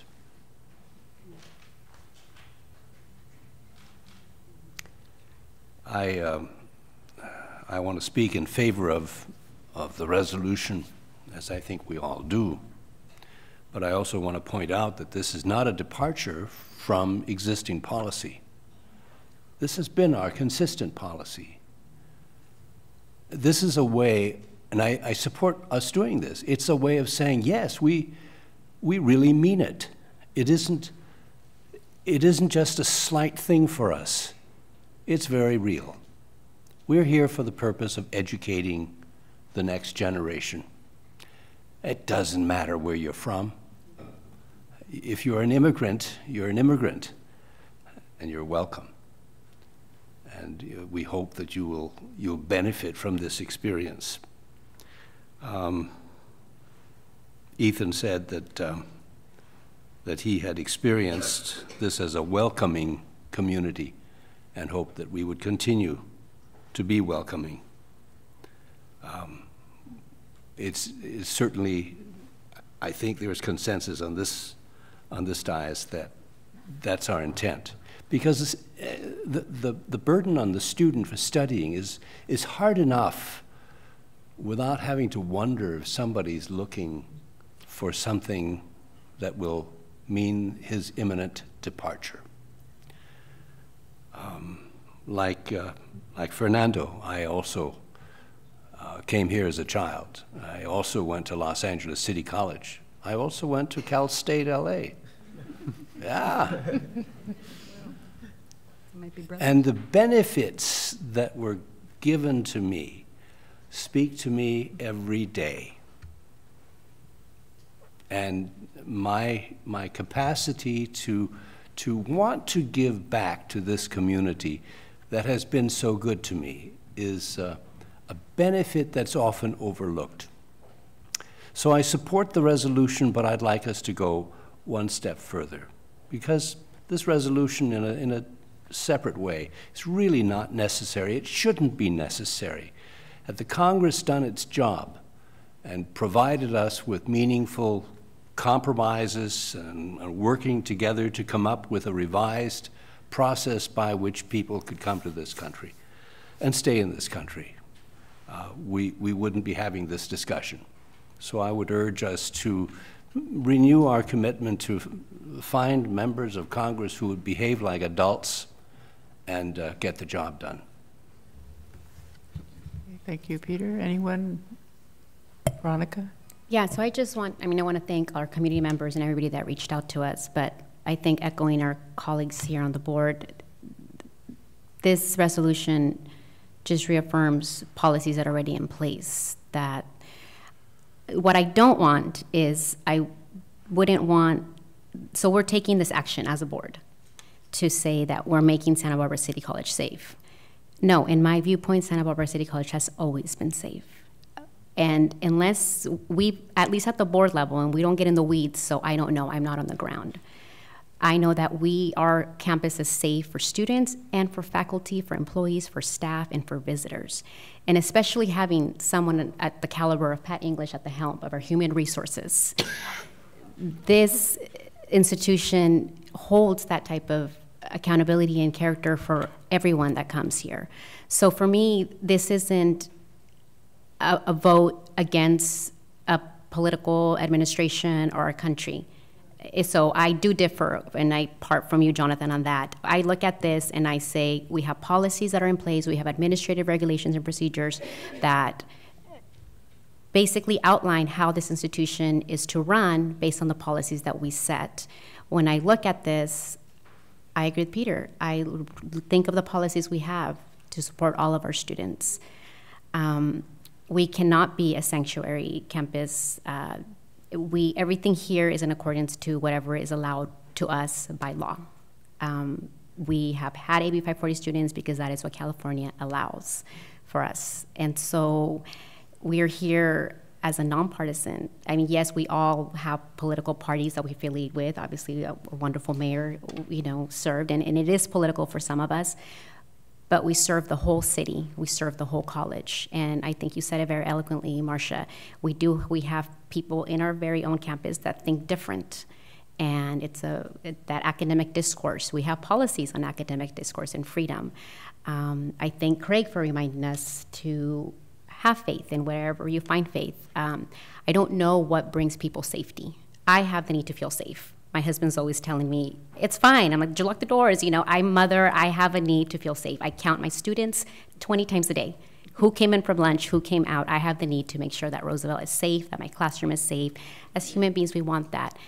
I don't know that this resolution is gonna make all of our students safe. But I do trust that Dr. Beebe, that our vice presidents, that all our staff is doing everything that they know to do to ensure that when students, visitors, anybody steps foot on this campus, they feel like they're welcome and that they're safe and that they're here to accomplish their goals, their career paths, everything that fulfills that mission. So I'm in favor for this because it supports our policies, but just for that, because I'm not supporting it thinking that we weren't safe yesterday. I have no evidence to that, and should Dr. Beebe bring that to the board, then that would be a different conversation. But unless the board disagrees, to our knowledge, we have departments and faculty and staff that are committed to all of our students.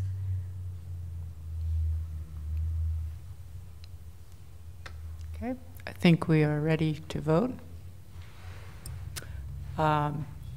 This is a resolution, so Angie needs to ask us. Trustee Nielsen? Aye. Trustee Haslam? Allowed, aye. Trustee Aboud? Aye. Trustee Croninger? Aye. Trustee Bloom? Aye. Trustee Gallardo? Aye. Trustee Kugler? Aye. Student Trustee Gribble? Aye. Okay, the resolution passes. I think that's pretty close to unanimous.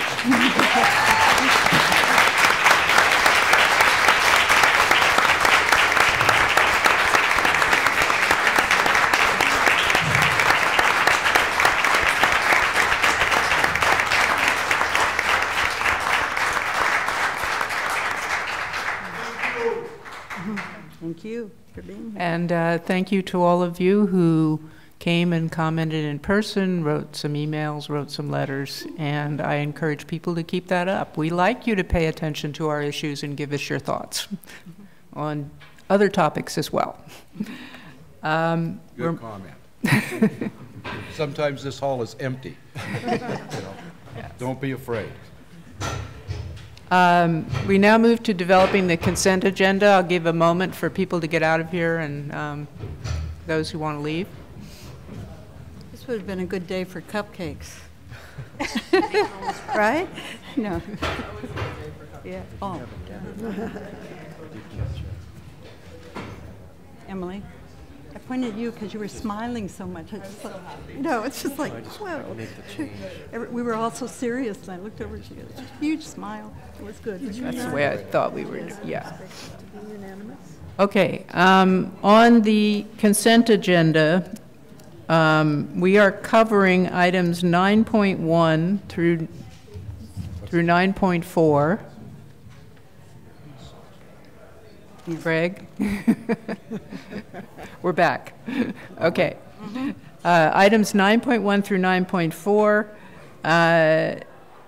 I would like to pull 10.1 briefly, and 10.2, 11.1 through 11.3. Anthony has a brief correction on one item. Yeah, it has to do with the professional experts for credit, and it's the human resources actions involving experts and volunteers.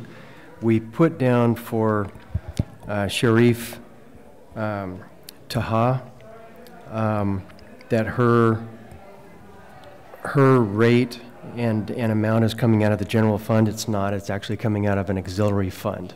So it's auxiliary fund instead of the general fund. It's just an edit that we caught. Okay. So does anyone want to pull any other items? I was briefly pulling, as I said, 10.1, just for a quick comment. All right. So that means we need a motion to approve 9.1 through 9.4, 10.2, and 11.1 through 11.3. I have a motion. Mary Ann? I so move. Second? Craig seconds. Okay. Any comments? All in favor? Oh. No, I just had, I know, I just want to say thank you, Lynn, or whoever put that note for the West Campus, that we still have, you know, yes, for changing order, but we still have a certain dollar amount, and that's still within the budget, and it's 60% complete. And so just to publicly say good job to our people that are watching. That's Lindsay. Yes, I know. That's what I want to say to her. Thank you, because that's important, and so it takes a lot of diligence. Yes, I actually thank you for reminding me, Veronica, because I have a note right here to say it's a really good explanation, Lindsay, and thank you, because I don't feel any need to ask any questions. Yeah. I see what's going on. That's unusual. I know it's unusual, especially fiscal. No, I'd sent a note saying something about the clarity of item 11.1. It was confusing to me, and if it might be confusing to others. You want to pull it and ask? Well, if it can be cleared up instantly, then, and I suspect it will. Okay. Yeah, we can. What was your confusion? The confusion is the wording of spending $8.6 million to the county treasurer. I'm quite sure that there's a reason for that. We have Lindsay right here, actually. And she's ready. You don't want to give the county treasurer $8 million from us? It occurred to me that I had better ideas than to give it to the county treasurer. Hello.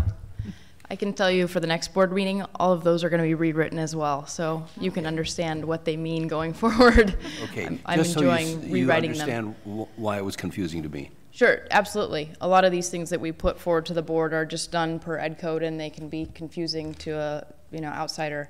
What that item is it's showing you, oh, this is sinking, the list of all of the things we've paid in that entire month, every single financial disbursement we made. So payroll is a huge chunk of that. Okay. And our main bank is with the county. So that's what it's saying, is that with our main bank account through the county, we've expended all of these funds.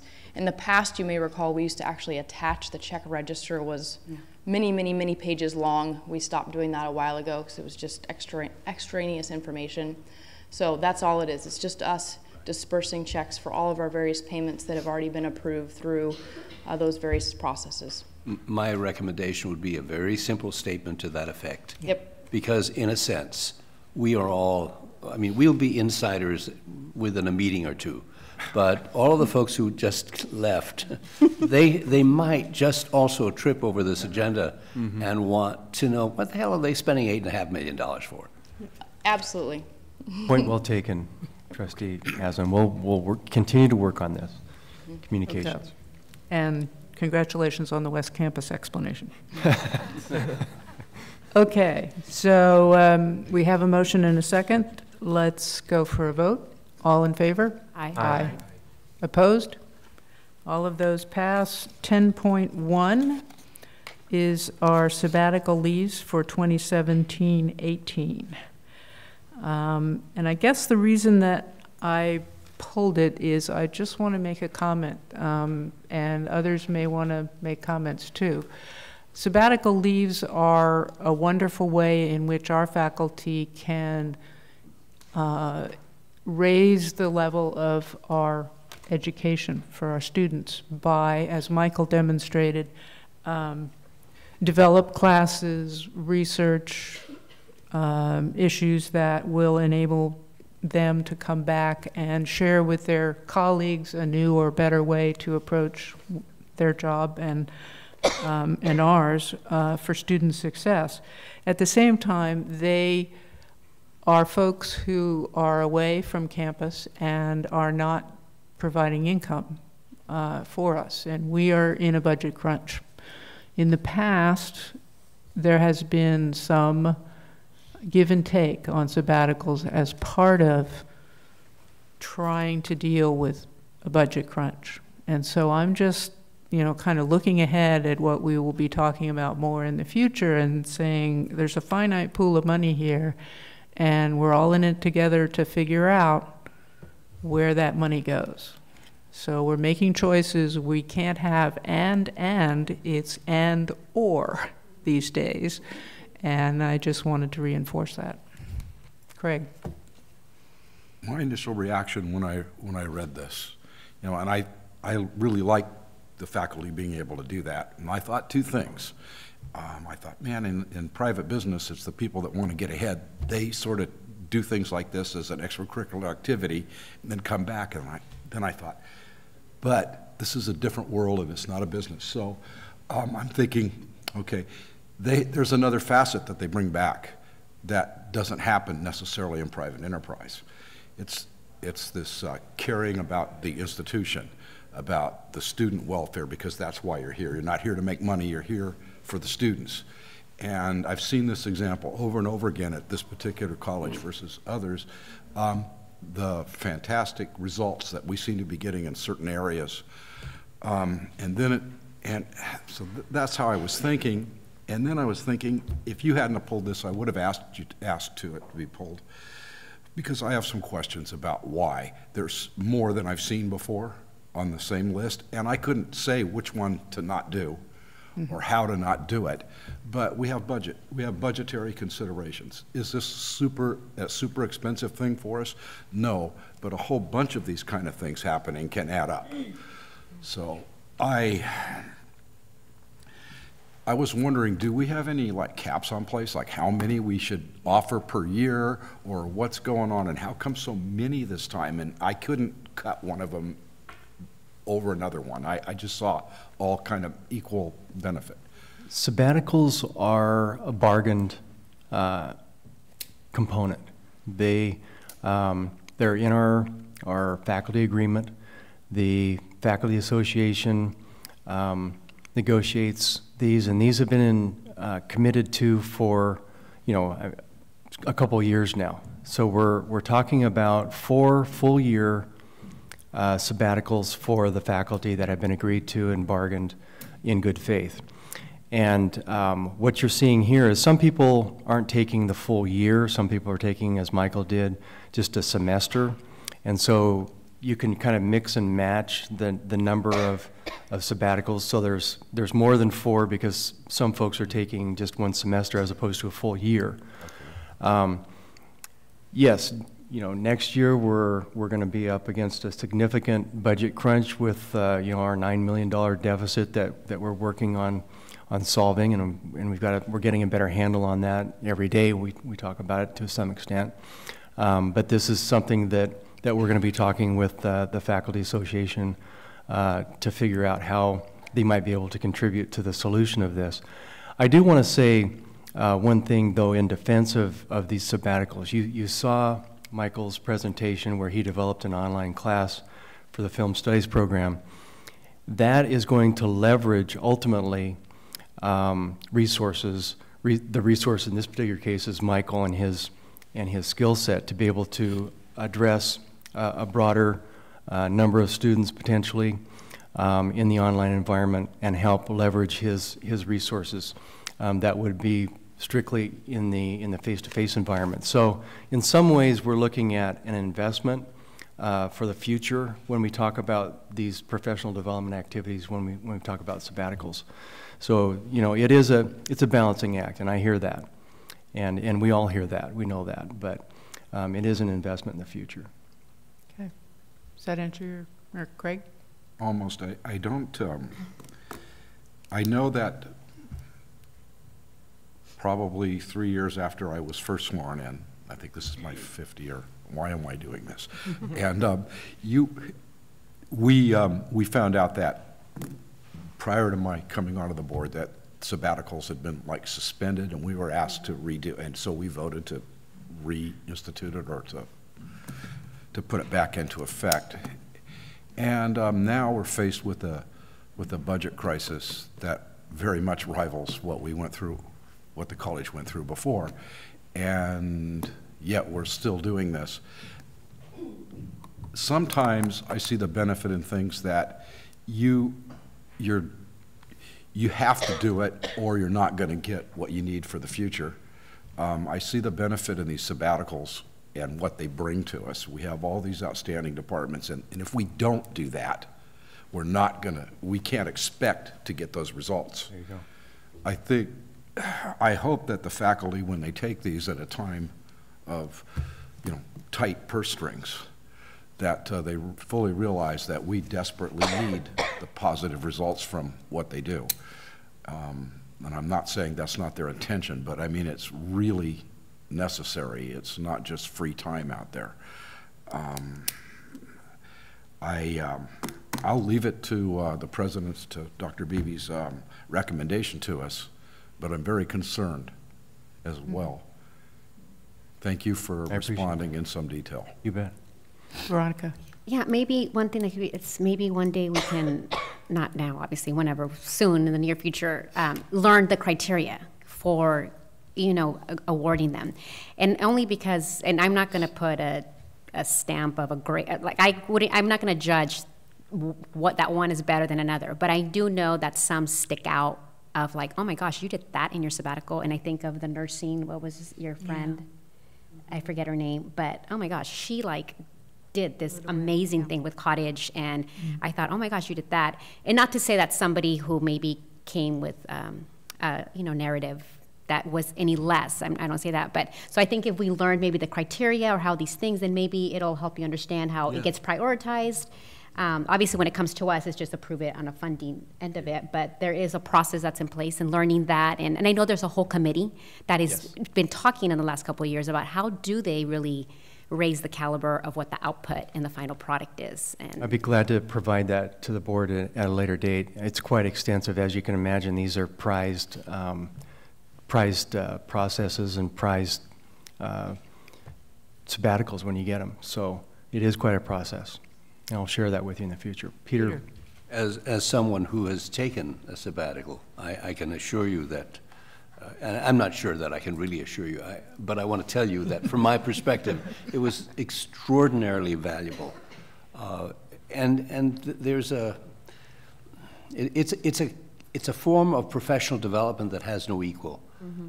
And faculty will be attracted to apply for jobs at Santa Barbara City College because we have sabbaticals. And they will very likely be deterred from applying for a position on this campus. And if we don't have them, mm-hmm. We're trying to attract the very finest, and that's what they expect. I think the process, and I think this is an important point that you ask about, the process by which a sabbatical leave is recommended involves a careful vetting by a sabbatical leave committee composed of faculty. And that faculty can be really tough on the sabbatical applicant. And I think that's essential. It's essential for us to know that in order for us to have confidence that the vetting process is serious and that they come up with, as you pointed out, the very best proposals so that the outcome is truly of benefit to the college. If you want to see what has been accomplished as a consequence of this in the past? The library has a full collection of all sabbatical leave reports that are available to you to have a look at, and they're very serious. And isn't yours one of the briefest? No. Oh, it wasn't. I knew it was one way or the other. I can assure you, mine was not brief. No. Mary Ann. As you would expect, I'm totally in favor of sabbaticals. I have never seen a sabbatical that did not improve either the instructional approach or the academic knowledge of the person who took it. And I've seen a lot of them. And I have been asked one question I want to answer, not that any of you have asked it, but I do get it a lot, and so I'm going to answer it. People say, well, why don't faculty do their studying in the evening? Why do they have to have a semester off or whatever? And I have two answers for that. They don't do it in the evening because in the evening they're grading papers. And they don't do it in the evening because when they go on sabbatical, they go to study under significant academic leaders in their area of expertise, people that they would never have an opportunity to study under other circumstances. Well, I think we've got, just my little half of it. I think in the future we're probably going to have to limit them. I mean, it just looks like we might. That might be something that we want to consider when we're doing the collective bargaining. But I think if we did that, I think we should be careful, because I really think that we should be reviewing that decision every however long that collective bargaining agreement is, or putting a review in it. Because when we first came on board, I had no idea that they weren't doing sabbaticals, and it was kind of a surprise to me. And I think everyone on our board at that time, might have been surprised by that. So I'm just saying, I think reducing the number is easier than just knocking them all out and forgetting about them. Does that make sense? Yeah. Point here is it is our agreement with the Faculty Association at this point to do this many sabbaticals, and clearly we have ample support for that whole concept, regardless of that. My point was mostly about the budget choices we will have to make and engaging our faculty in those choices. So down the road we will see. But good comments, everyone. Thank you. Okay. So all in favor? We had a motion, right? Did I forget the motion? I would move to approve the resolution. Second. Craig. All in favor? Aye. Opposed? Thank you, Angie, for keeping track of that. Yeah. It was just an item. It's an item. Yeah. Okay, now we have a resolution, however, which is the augmentation of revenue. Can we do that together with budget transfer? Yes. Take those together. Okay. So I need a motion to approve 12.1, augmentation of revenue, and budget transfer 12.2, transfer major objects. Jonathan moves approval. Yes, I'll move to this. Marty, are you seconding? Okay.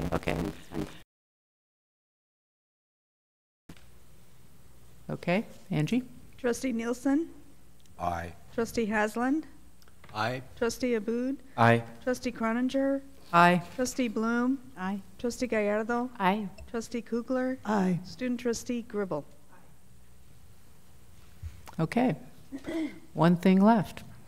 Item 12.3, resolution number 20, the non-resident tuition fee for all of our non-residents. Anthony. One of the speakers mentioned that sometimes we have to make difficult financial decisions for the betterment of the whole. And in some ways, the non-resident fee is kind of one of those situations.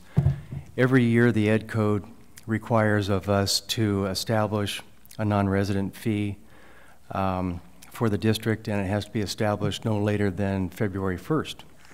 So we are right up against the deadline with this item. The state provides, when it comes to non-resident fees, the state provides 7 different options for determining the charge of non-resident fees. And except for option 7, and I'm not going to get into the weeds of how you calculate each one of those options, although I can assure you that I have calculated personally each one of the options, as Lindsay knows, myself, just so that I completely understand what it is that I'm asking of you. Option 7 is the only option of the 7 that is not cost-based. In other words, the other 6 are all about just breaking even, just recovering our costs.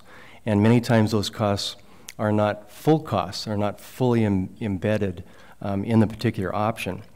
Option 7 gives us a little flexibility because it's based on setting the fee relative to the average tuition of 12 states that are similar indexed to California.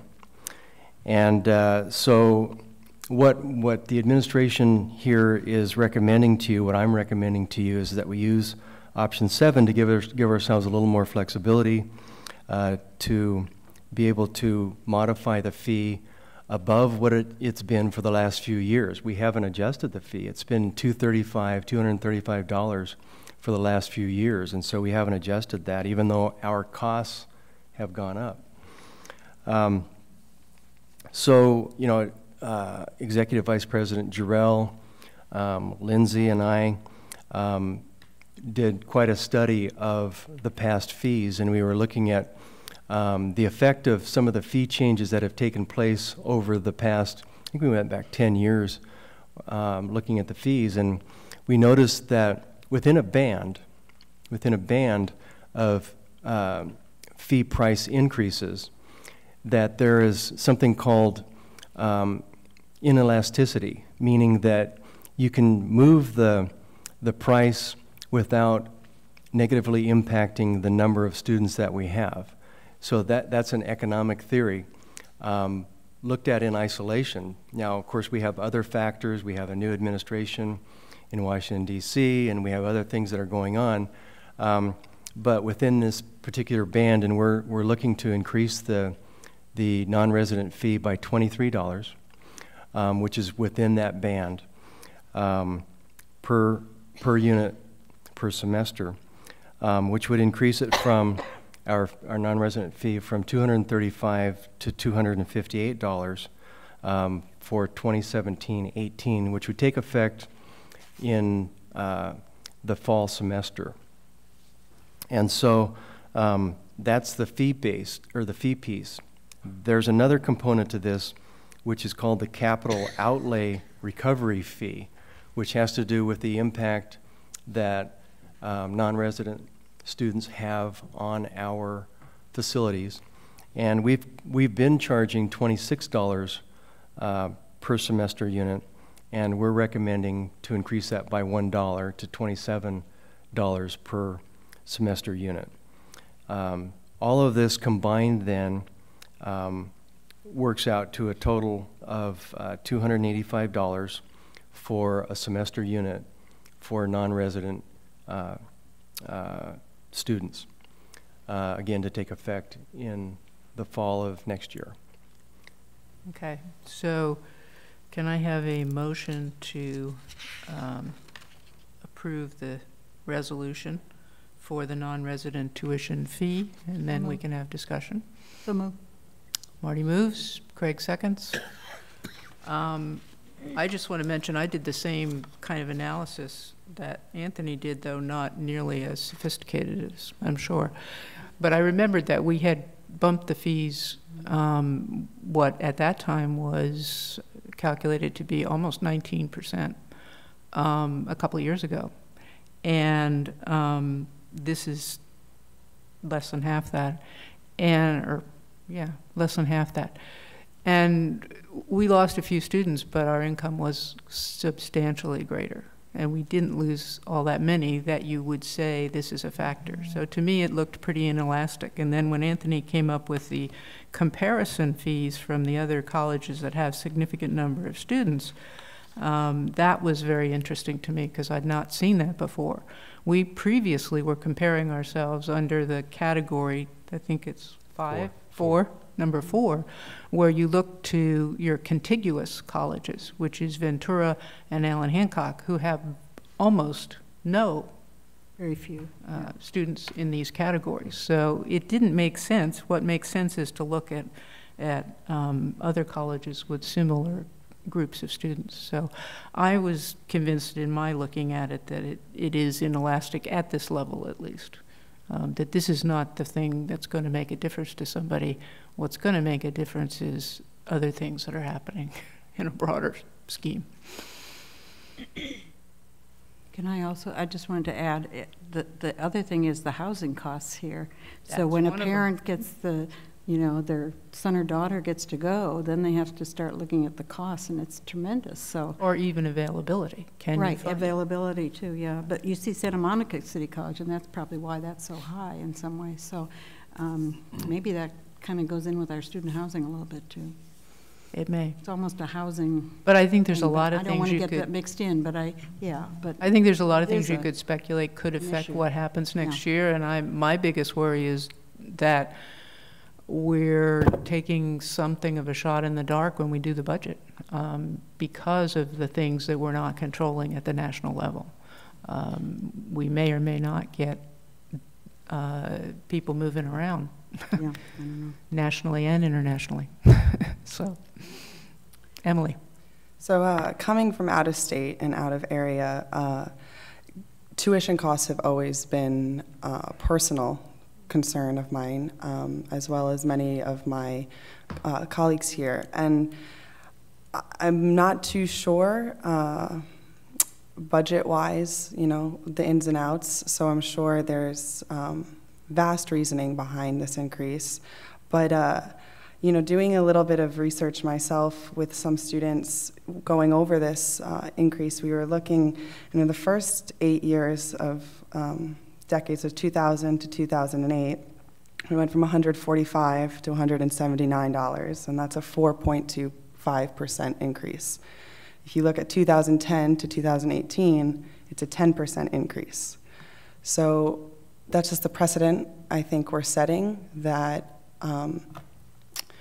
we can just increase the costs of out-of-state students. And I don't think we're really looking too carefully into what effect that $20 increase actually has on students. It's not just a minor, mom and dad can write the credit card bill off and it's perfectly fine. It's not that situation for many of our out-of-state students. We come here to receive education from such a prestigious institution, and the outreach to out-of-state area students we have made conscious efforts to decrease our outreach to out-of-state students, and now we're increasing their tuition costs. So how does that weigh out? Is it as elastic as we hope it is, or in reality has our efforts to decrease enrollment for out-of-area students, and then we're going to be increasing their tuition as well? How much of a deterrence would that be? Now, I'm leaving after this semester, but this is a difference between taking 3 classes and taking 4 classes. This is the difference between being full-time enrolled and part-time enrolled. These dollars matter. These dollars really matter in the eyes of a student. And on behalf of who I've talked to and the students I've engaged with, to kind of feel, and not just represent a personal opinion. I've talked to a handful of out-of-state students, and they are not in support of this, and so I have to say that I am not as well. I appreciate how it may feel more personal for you because these are the tuition numbers you look at, though you are leaving, so though I'm leaving, not so personally. It's not so personal anymore. It's more of the fact that it is the difference between being a full-time enrolled student and then taking on a second job. So there are real-life considerations, especially when you're out of area and then have to be factoring in rent on top of that and finding a place to live, where our local students are now promised thank gosh, the local, the Promise Act, as well as housing situations with family, relatives, and whatnot. So if we keep putting this pressure on the back of our out-of-state students, we're going to lose them. Well, I think what we're looking at, and correct me if I'm wrong, Anthony, but we're looking at it in a financial mode. And in particular, this inelasticity concept is also supported by the fact that I didn't bring the numbers with me, you were doing your research, I should have. In 9-10 was our peak enrollment at the college, as I think we all have become familiar with. And yet, if you look at our enrollment from non-resident students, all of the non-resident students who are the ones that have these fees attached to them, we increased, do we have the number attached here? I think we might have the history on it, but it was a very substantial increase from 9-10. Do you have the number here? To, I'm just thinking of the fee that we charged in 9-10. Maybe you have it, Emily. From 9-10 to 10-11? No, just 9-10, the fee.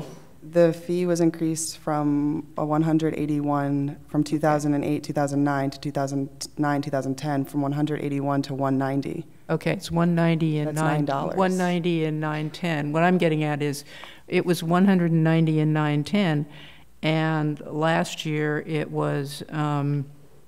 235, right. And we had an increase in our non-resident students over that time period that was about a third overall. So that tells me about inelasticity. It tells me that when you increase from the 190 number to the 235 number, you're seeing an increase. You are seeing more students come in a very substantial way. During that time, were we or were we not doing more outreach to out-of-state, out-of-area students as well? That's my interpretation, that outreach has since been... No, it's been, I think, as far as I know, it's been growing. It grew during the period when we stopped the outreach that you're talking about. It continues to grow. So I'm not trying to get into that mix issue. What I'm trying to do is just say that I think it supports the inelasticity. That's where I'm talking about. Craig?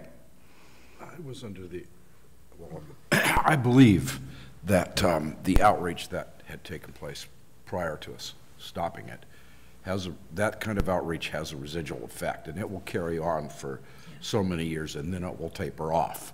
Now we are looking at those years when it's going to taper off, and I hope that when Dr. Beebe, when you had your discussion with your VPs, that that you thought about that we're not recruiting. I mean, we're not putting ourselves out there. We're not advertising, so to speak. We're not publishing things, those factors. I would think that you would have looked at those as well, because I think that alone, that one factor alone would account for, regardless of price. And I would agree that the price is inelastic. If our goal was to be a nonprofit institution that marketed our services to out-of-area students, then we'd be looking at a whole different thing. But our goal is a little different than that. It doesn't necessarily exclude that, but that's not our goal. Our goal's looked at differently. It's unfortunate to have to raise the price of anything, but we do have to exist for the good of the whole of our student body. And we do have a substantial ongoing budget deficit that we are struggling with in many directions. And we haven't increased the price of this for a few years now. So, and our costs have continued to go up. Oh, no, but if you listen to what the national economics people say, is that, there is no inflation. So why should we have to raise Funny how the budget doesn't look like that. Things cost more. Jonathan. So I have two ideas or questions if we can explore that can maybe mitigate this in the future. So the first, this was an idea that was talked a lot about at UC for that tuition. I didn't agree for it in that regard, but can we do it so that you can lock in someone's tuition from when they like first start here, whatever they were paying, they're out of state? Because, you know, let's say they were here for 1 year, then the tuition goes up, and then that like disrupts their plans. Not exactly maybe for this one. And then they can just continue the second year without the change in finances. Maybe so that's one idea. grandfathered somehow. Yeah. We'd have to take a look at the ed code on that. I'm Yeah. not sure that it would permit that. Yeah, my sense of it is that the way they write the memo on here are your choices, they're not giving you that choice, but it's worth checking. I mean, it's a creative idea. And then the other one is, you know, when we increase the cost, it does make the out-of-state population maybe less diverse. So could we make the foundation look into like a small amount of scholarships that would help not relieve the whole cost, but relieve some of the cost to ensure that we're bringing in out-of-state students, not just like the rich kids, like to be frank about it, like people who are out-of-state who can, you know, provide to our diversity more. So noted on that, Jonathan. I'll be glad to talk to the foundation I mean, about that. That's indeed an interesting point. Yeah, it is. And that, I mean, while I take that and I take to, you know, that when we give a direction to the president to give task off, so I don't agree with that, and so I wouldn't ask you to do that. So you're getting that from 6 out of 7, just so you know, because that's, I wouldn't task you with that, knowing that that's not in the mission of the foundation's focus right now, that's not in the donors at this point in time. Not to say that scope is not important, but I wouldn't add that to the scope of the work right now. Just throwing out an idea. Let me make a suggestion here. I think we're going to have a robust discussion in the retreat about students, the mix of students, the pluses, the minuses, all of that sort of stuff. So we're going to have a chance to really air this one, and Jonathan's idea can come up again, and Veronica's comment about it is important too, but I'm suggesting we maybe try to separate out what here is kind of a required decision that we have to make on the money. I like that idea. I would like, maybe Dr. Beebe could take this in mind, could get a little prepared if there's any way to be prepared. What we offer financial counseling to our students, financial aid counseling, guidance, whatever. You know, we have these international students and out-of-state students. If, you know, I had one young man from Kenya here for 2 years studying business. He needed one more semester. Okay, his family said, no, that's it, you're done. We can't afford it, it's not in the budget. And he didn't get to finish. And I felt really bad about that. I wanted to go, you know, pass the hat, kind of, and to see what I could do. And I thought, well, how many other people are there out there like that? You know, and what could we do? Because there's some kind of counseling we could provide on that, or are there resources? And there may not be. But I'll drop that in the pot, in the hat there, so when we get to the retreat, we could, you know, discuss this if there's any information. That's a good thing for the retreat as well. I mean, I think there's a lot of things to facets to these discussions, and we'll have hopefully time to do it. These are tough decisions. This is just the beginning. Emily. To touch on Jonathan's idea of kind of grandfathering tuition, I think that that's a happy medium, but maybe we can, and if that's not a part of ed code, possibly maybe just kind of stating that this price will be the price for the next, for 2017, 2018, and then maybe 2018, 2019, would it be? Yeah, so 2018, 2019, and having it just for our 2-year retention kind of hold that for 2 years. And then possibly revisit and increase or decrease in 2 years. That's a viable option. Well, I'm thinking that that's something that we might be able to consider, but that's, you know, down the road. Yeah, I mean, given where we are with the budget, we're going to have a comprehensive plan in mind for bridging this $9 million.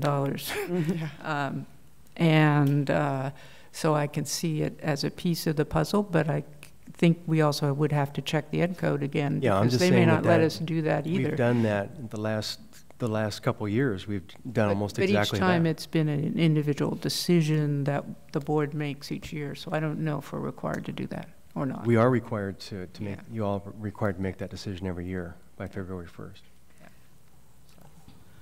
Marianne. This brings up something I've been thinking about, but I think we all will need to think about it. There are some things where the decision needs to be made earlier, maybe even a year earlier, so that students can plan what their financial or housing lives will be. And Dr. Beebe has obviously been moving in that direction on many decisions. I think particularly with financial decisions, that as we get more informed about the patterns, the financial patterns, and the student needs, we need to start thinking longer term than now. And that's a little hard for us who've been gone a long time from college to understand, because this looks like a very small increase. But when I think to my own college experience, where all of everything that I was doing in college, I was earning the money for, $27 might have knocked me out for a semester, and we don't want to do that. But if the $27, so let's. This is just the start of a planning process that we have to have anyway. I just would love to have it longer term. So noted. Good. Okay. Good idea. Peter. Yeah, I want to support both the points Jonathan made earlier. The first has to do with the non or grandfathering this increase in for people who have made their plans. There's an element of unfairness to suddenly realizing that your costs are going to increase after you've made the commitment to be here, and you're here for the first year, you have 2 years to go. And, that would seem fairer, and also by increasing the price of a unit of instruction here, we do, I think, risk changing the character of the person who's going to be applying, and I would not like to see that. I also like the idea that Marianne put forward, and I wonder whether it might not be an idea simply to postpone this increase for a year and stipulate now that a year from now it will be $285. I don't think we can afford it, is where I am. I mean, we're in. Valid point, Marcia, but it hasn't been made. Yeah. That is, I don't have the numbers in front of me saying that this is why we can't afford it. When we were adopting our budget last year, we had the numbers in front of us about how much the increases were each year, and they were very significant in terms of our revenue for our budget. I mean, what worries me is the uncertainty at the national level and how that will affect our numbers, not this. Right. This does not worry me. What worries me is, how are people going to feel about the United States? How are people going to feel about leaving their home within the United States? Things are changing there. Right. And that, I think, is more likely to have a significant impact on our projections, something that we won't know till next year. At which point we all come together to try to figure this out again. Well, what would be the consequence of postponing this decision for a year, or making the decision now? Probably $1 million or more. Probably $1 million or more dollars to our budget, and significant amount. Very significant amount. And you know, I mean, the ways that we have to bridge a $9 million gap are not pleasant. So, and rest assured, we'll get a chance to talk about that too at the retreat. Okay. So, I regret that we are required to make the decision now, but we are, so we have to live with that. You know, to Dr. Kugler's point, we can start this process sooner, and I vow to you that that's what we're going to do next year, to be able to have some time to actually go through and figure this all out. Unfortunately, it didn't happen this year. I thought that was where you were headed. Yeah. Okay. Has everyone had their chance? I've forgotten if it's a resolution. Angie? It is? All right. Then it's Angie's turn. Trustee Nielsen? Aye. Trustee Hasland? Reluctantly, yes. Trustee Aboud? Reluctantly, yes, as well. Trustee Croninger? Aye. Trustee Bloom? The most reluctantly. Just thought I'd add that. Aye. Trustee Gallardo? Aye. Trustee Kugler? Aye. Student Trustee Gribble? No. Marcia, I just wanted to say that to explain a little bit, just that I'm really afraid that this will be looked at as balancing our budget on the backs of the international students, and I just don't see that we could do that, even if we wanted to. No. But I know that I don't like that message, and so I just wanted to make sure that that message is not what's going to be happening, and so that's my reluctance. There's a lot of factors going on here, and that's why I think it's a good retreat topic, because I would remind us all that we heard from Frank Rodriguez about the impacts of students from our college looking for housing. Right. That's a factor. Right. And how our community perceives us is a factor. So there's a lot of pieces to this puzzle, and there's not going to be any one right answer. And I'm not saying we're balancing the budget on the backs of, but we have gotten ourselves into a situation where a very substantial portion of our income is from this tuition, and we have to talk about that too. I'm going to give you a profit and loss statement on this particular topic. That's one of the things that I want to share with you at the retreat, and you'll see the magnitude of what we're talking about here. You know, bringing in $10.5 million in gross revenues for the non-resident students, and then the $1.5 million costs, and I'll give you the whole breakdown of it. I mean, it's significant. It is significant. We're not balancing the budget on the non-resident students, to clarify that, because as you say, Trustee Bloom, we wouldn't be able to do it anyway. Our deficit is too large. But you know, we can't continue to go on and say business as usual on all these topics, whether, you know, all the things that we're talking about at the college, whether we're talking about fees. We have to start making some tough decisions, and this is for the betterment of the whole. It really is. It's a tough decision. I don't like coming to you all with this kind of a thing. And I would just also remind us that the mechanism, as you described, for calculating these fees is based on cost. And the only one that wasn't totally based on cost is the one we are using now and have not used in the past. And that piece of it that is above cost is not a lot of money. It's the $27. So, you know. We looked at the good look. In our packets, we had similar colleges throughout the state that had significantly higher rates. Yeah. And you know, if we compare ourselves to those closest to us, you know, as like institutions instead of just junior colleges, or not by geography but by what they do, we're, you know, down there. Our rates quite low.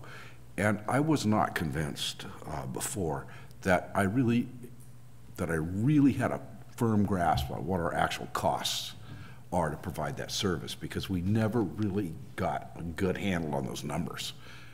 And the only handle I could come up with, and my arithmetic's fine, but where I got the numbers was probably not fine, was that, you know, we were not covering our costs before. And I don't think that we should do that, and I don't think the state wants us to do that. So we need to cover those costs, and we need to, in these kind of times, we need to be really sure we're covering those costs. And we owe that to our districts that elected us. So that's what I had to add. Am I correct that there were several years when we did not change this number? That it's not been increased regularly? No. Or this one has, but not the whole package? We had years, for example, the last few years, where we didn't change it. Yeah. But that really isn't all that common. For the most part, we've been modifying the cost, the fee cost, and it's been bumping up. You know, as Emily points out, I mean, we had a stretch there where it was 2010 to 2016, where, you know, the costs weren't bumping up as rapidly maybe as it could have. But you know, we're having to recover our costs, and when you have, you know, different expenses that are going up with, you know, it's not always covered by COLA. Emily? So to touch on the topic of riding on the backs of out-of-state, out-of-area students, I just kind of did some quick math. So if you did 2016, 2017, you did four classes, you're considered full-time enrolled student. That's $3,132 for that student to come up with, right? And some of these situations, although many of our out-of-state, out-of-area students may be considered wealthier, a lot of it is situational. For myself, I had to get away from home. So it wasn't so much I want to go away to college because it's fun and it's an experience. I chose going to a community college away from my home because it was affordable. So if you look at 2016, 2017 for a full-time enrolled student, $3,132. This next upcoming year, it'll be $4,560. So that's an increase of over $1,000. So we're not talking $20, we're not talking $10, we're talking thousands. And so we might want to say wholeheartedly and with good intentions that we're not riding on the back of our out-of-state, out-of-area students, but I do not think that will be how the students perceive this increase. And as much as we want to make it sound glamorous, that I don't think is going to be the case. Well, I hope, I don't want to end on that note, and I hope that they trust that our president, that our vice president, that Dr. Durrell, who live and breathe student success, even Lindsay, I mean, she crunches numbers to make sure that that mission gets fulfilled. We'll pick this up, but I mean, you, Jonathan, you guys have been so eloquent in talking about the rising tuition costs, period. The CSU, I mean, I got my credential, and then 2 years later when I got the master's, I was writing checks that were like substantially higher to the same institution just 2 years later. So this idea of tuition is just a problem in California. But I do trust the recommendation. I do trust that these numbers were crunched, that they looked at all our student populations to make sure that, no, they're not trying to put anything on the backs of anyone, that they're trying to eliminate financial hardships. So I hear you from a student standpoint, but I hope that they trust our administration that when they crunch these numbers, they're doing it to ensure that we're fulfilling our mission and not closing the doors on students. Well, the fact is that there are very few ways by which we can generate income. That's a hard reality. That is hard. And what you said is quite true, and that's why I reluctantly went forward with with a yes vote. But I don't like it. That's a very practical comment, Peter. FTES. FTES. I hope there's lots of food at the retreat because I'm going to need it. We have that in mind, yes.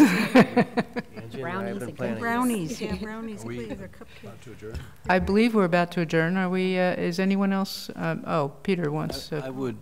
Usually when we adjourn, and if a faculty member has passed away, we terminate the meeting in honor of that faculty member or somebody who's been special to the campus. I'd like to remember a student of mine. His name is Phil Womble. Oh, yeah. He died at age 80. He was a student of mine in the 1970s. He suffered from spina bifida, a very crippling disease. He was completely bound to a wheelchair, and his wheelchair would run down the hall, and obviously he was always in a hurry, and he'd make a left turn into my office, and there was a skid mark on the door that indicated that Phil had just been here. And he went on from here to attend UCSB and has been regaled as Mr. Gaucho, and was in attendance at all of the major events, sporting events at UCSB. And I don't remember him so much for his athletic prowess or his support of athletics, but I remember him as supportive of people like him, who and people like me who didn't understand people like him, and he took the time to help me understand, and so I remember Phil warmly. So we are adjourning in honor of Phil Womble. Womble. Okay, we're adjourned. Here, here. Boy, this is an emotional meeting. I love Phil. He was so great.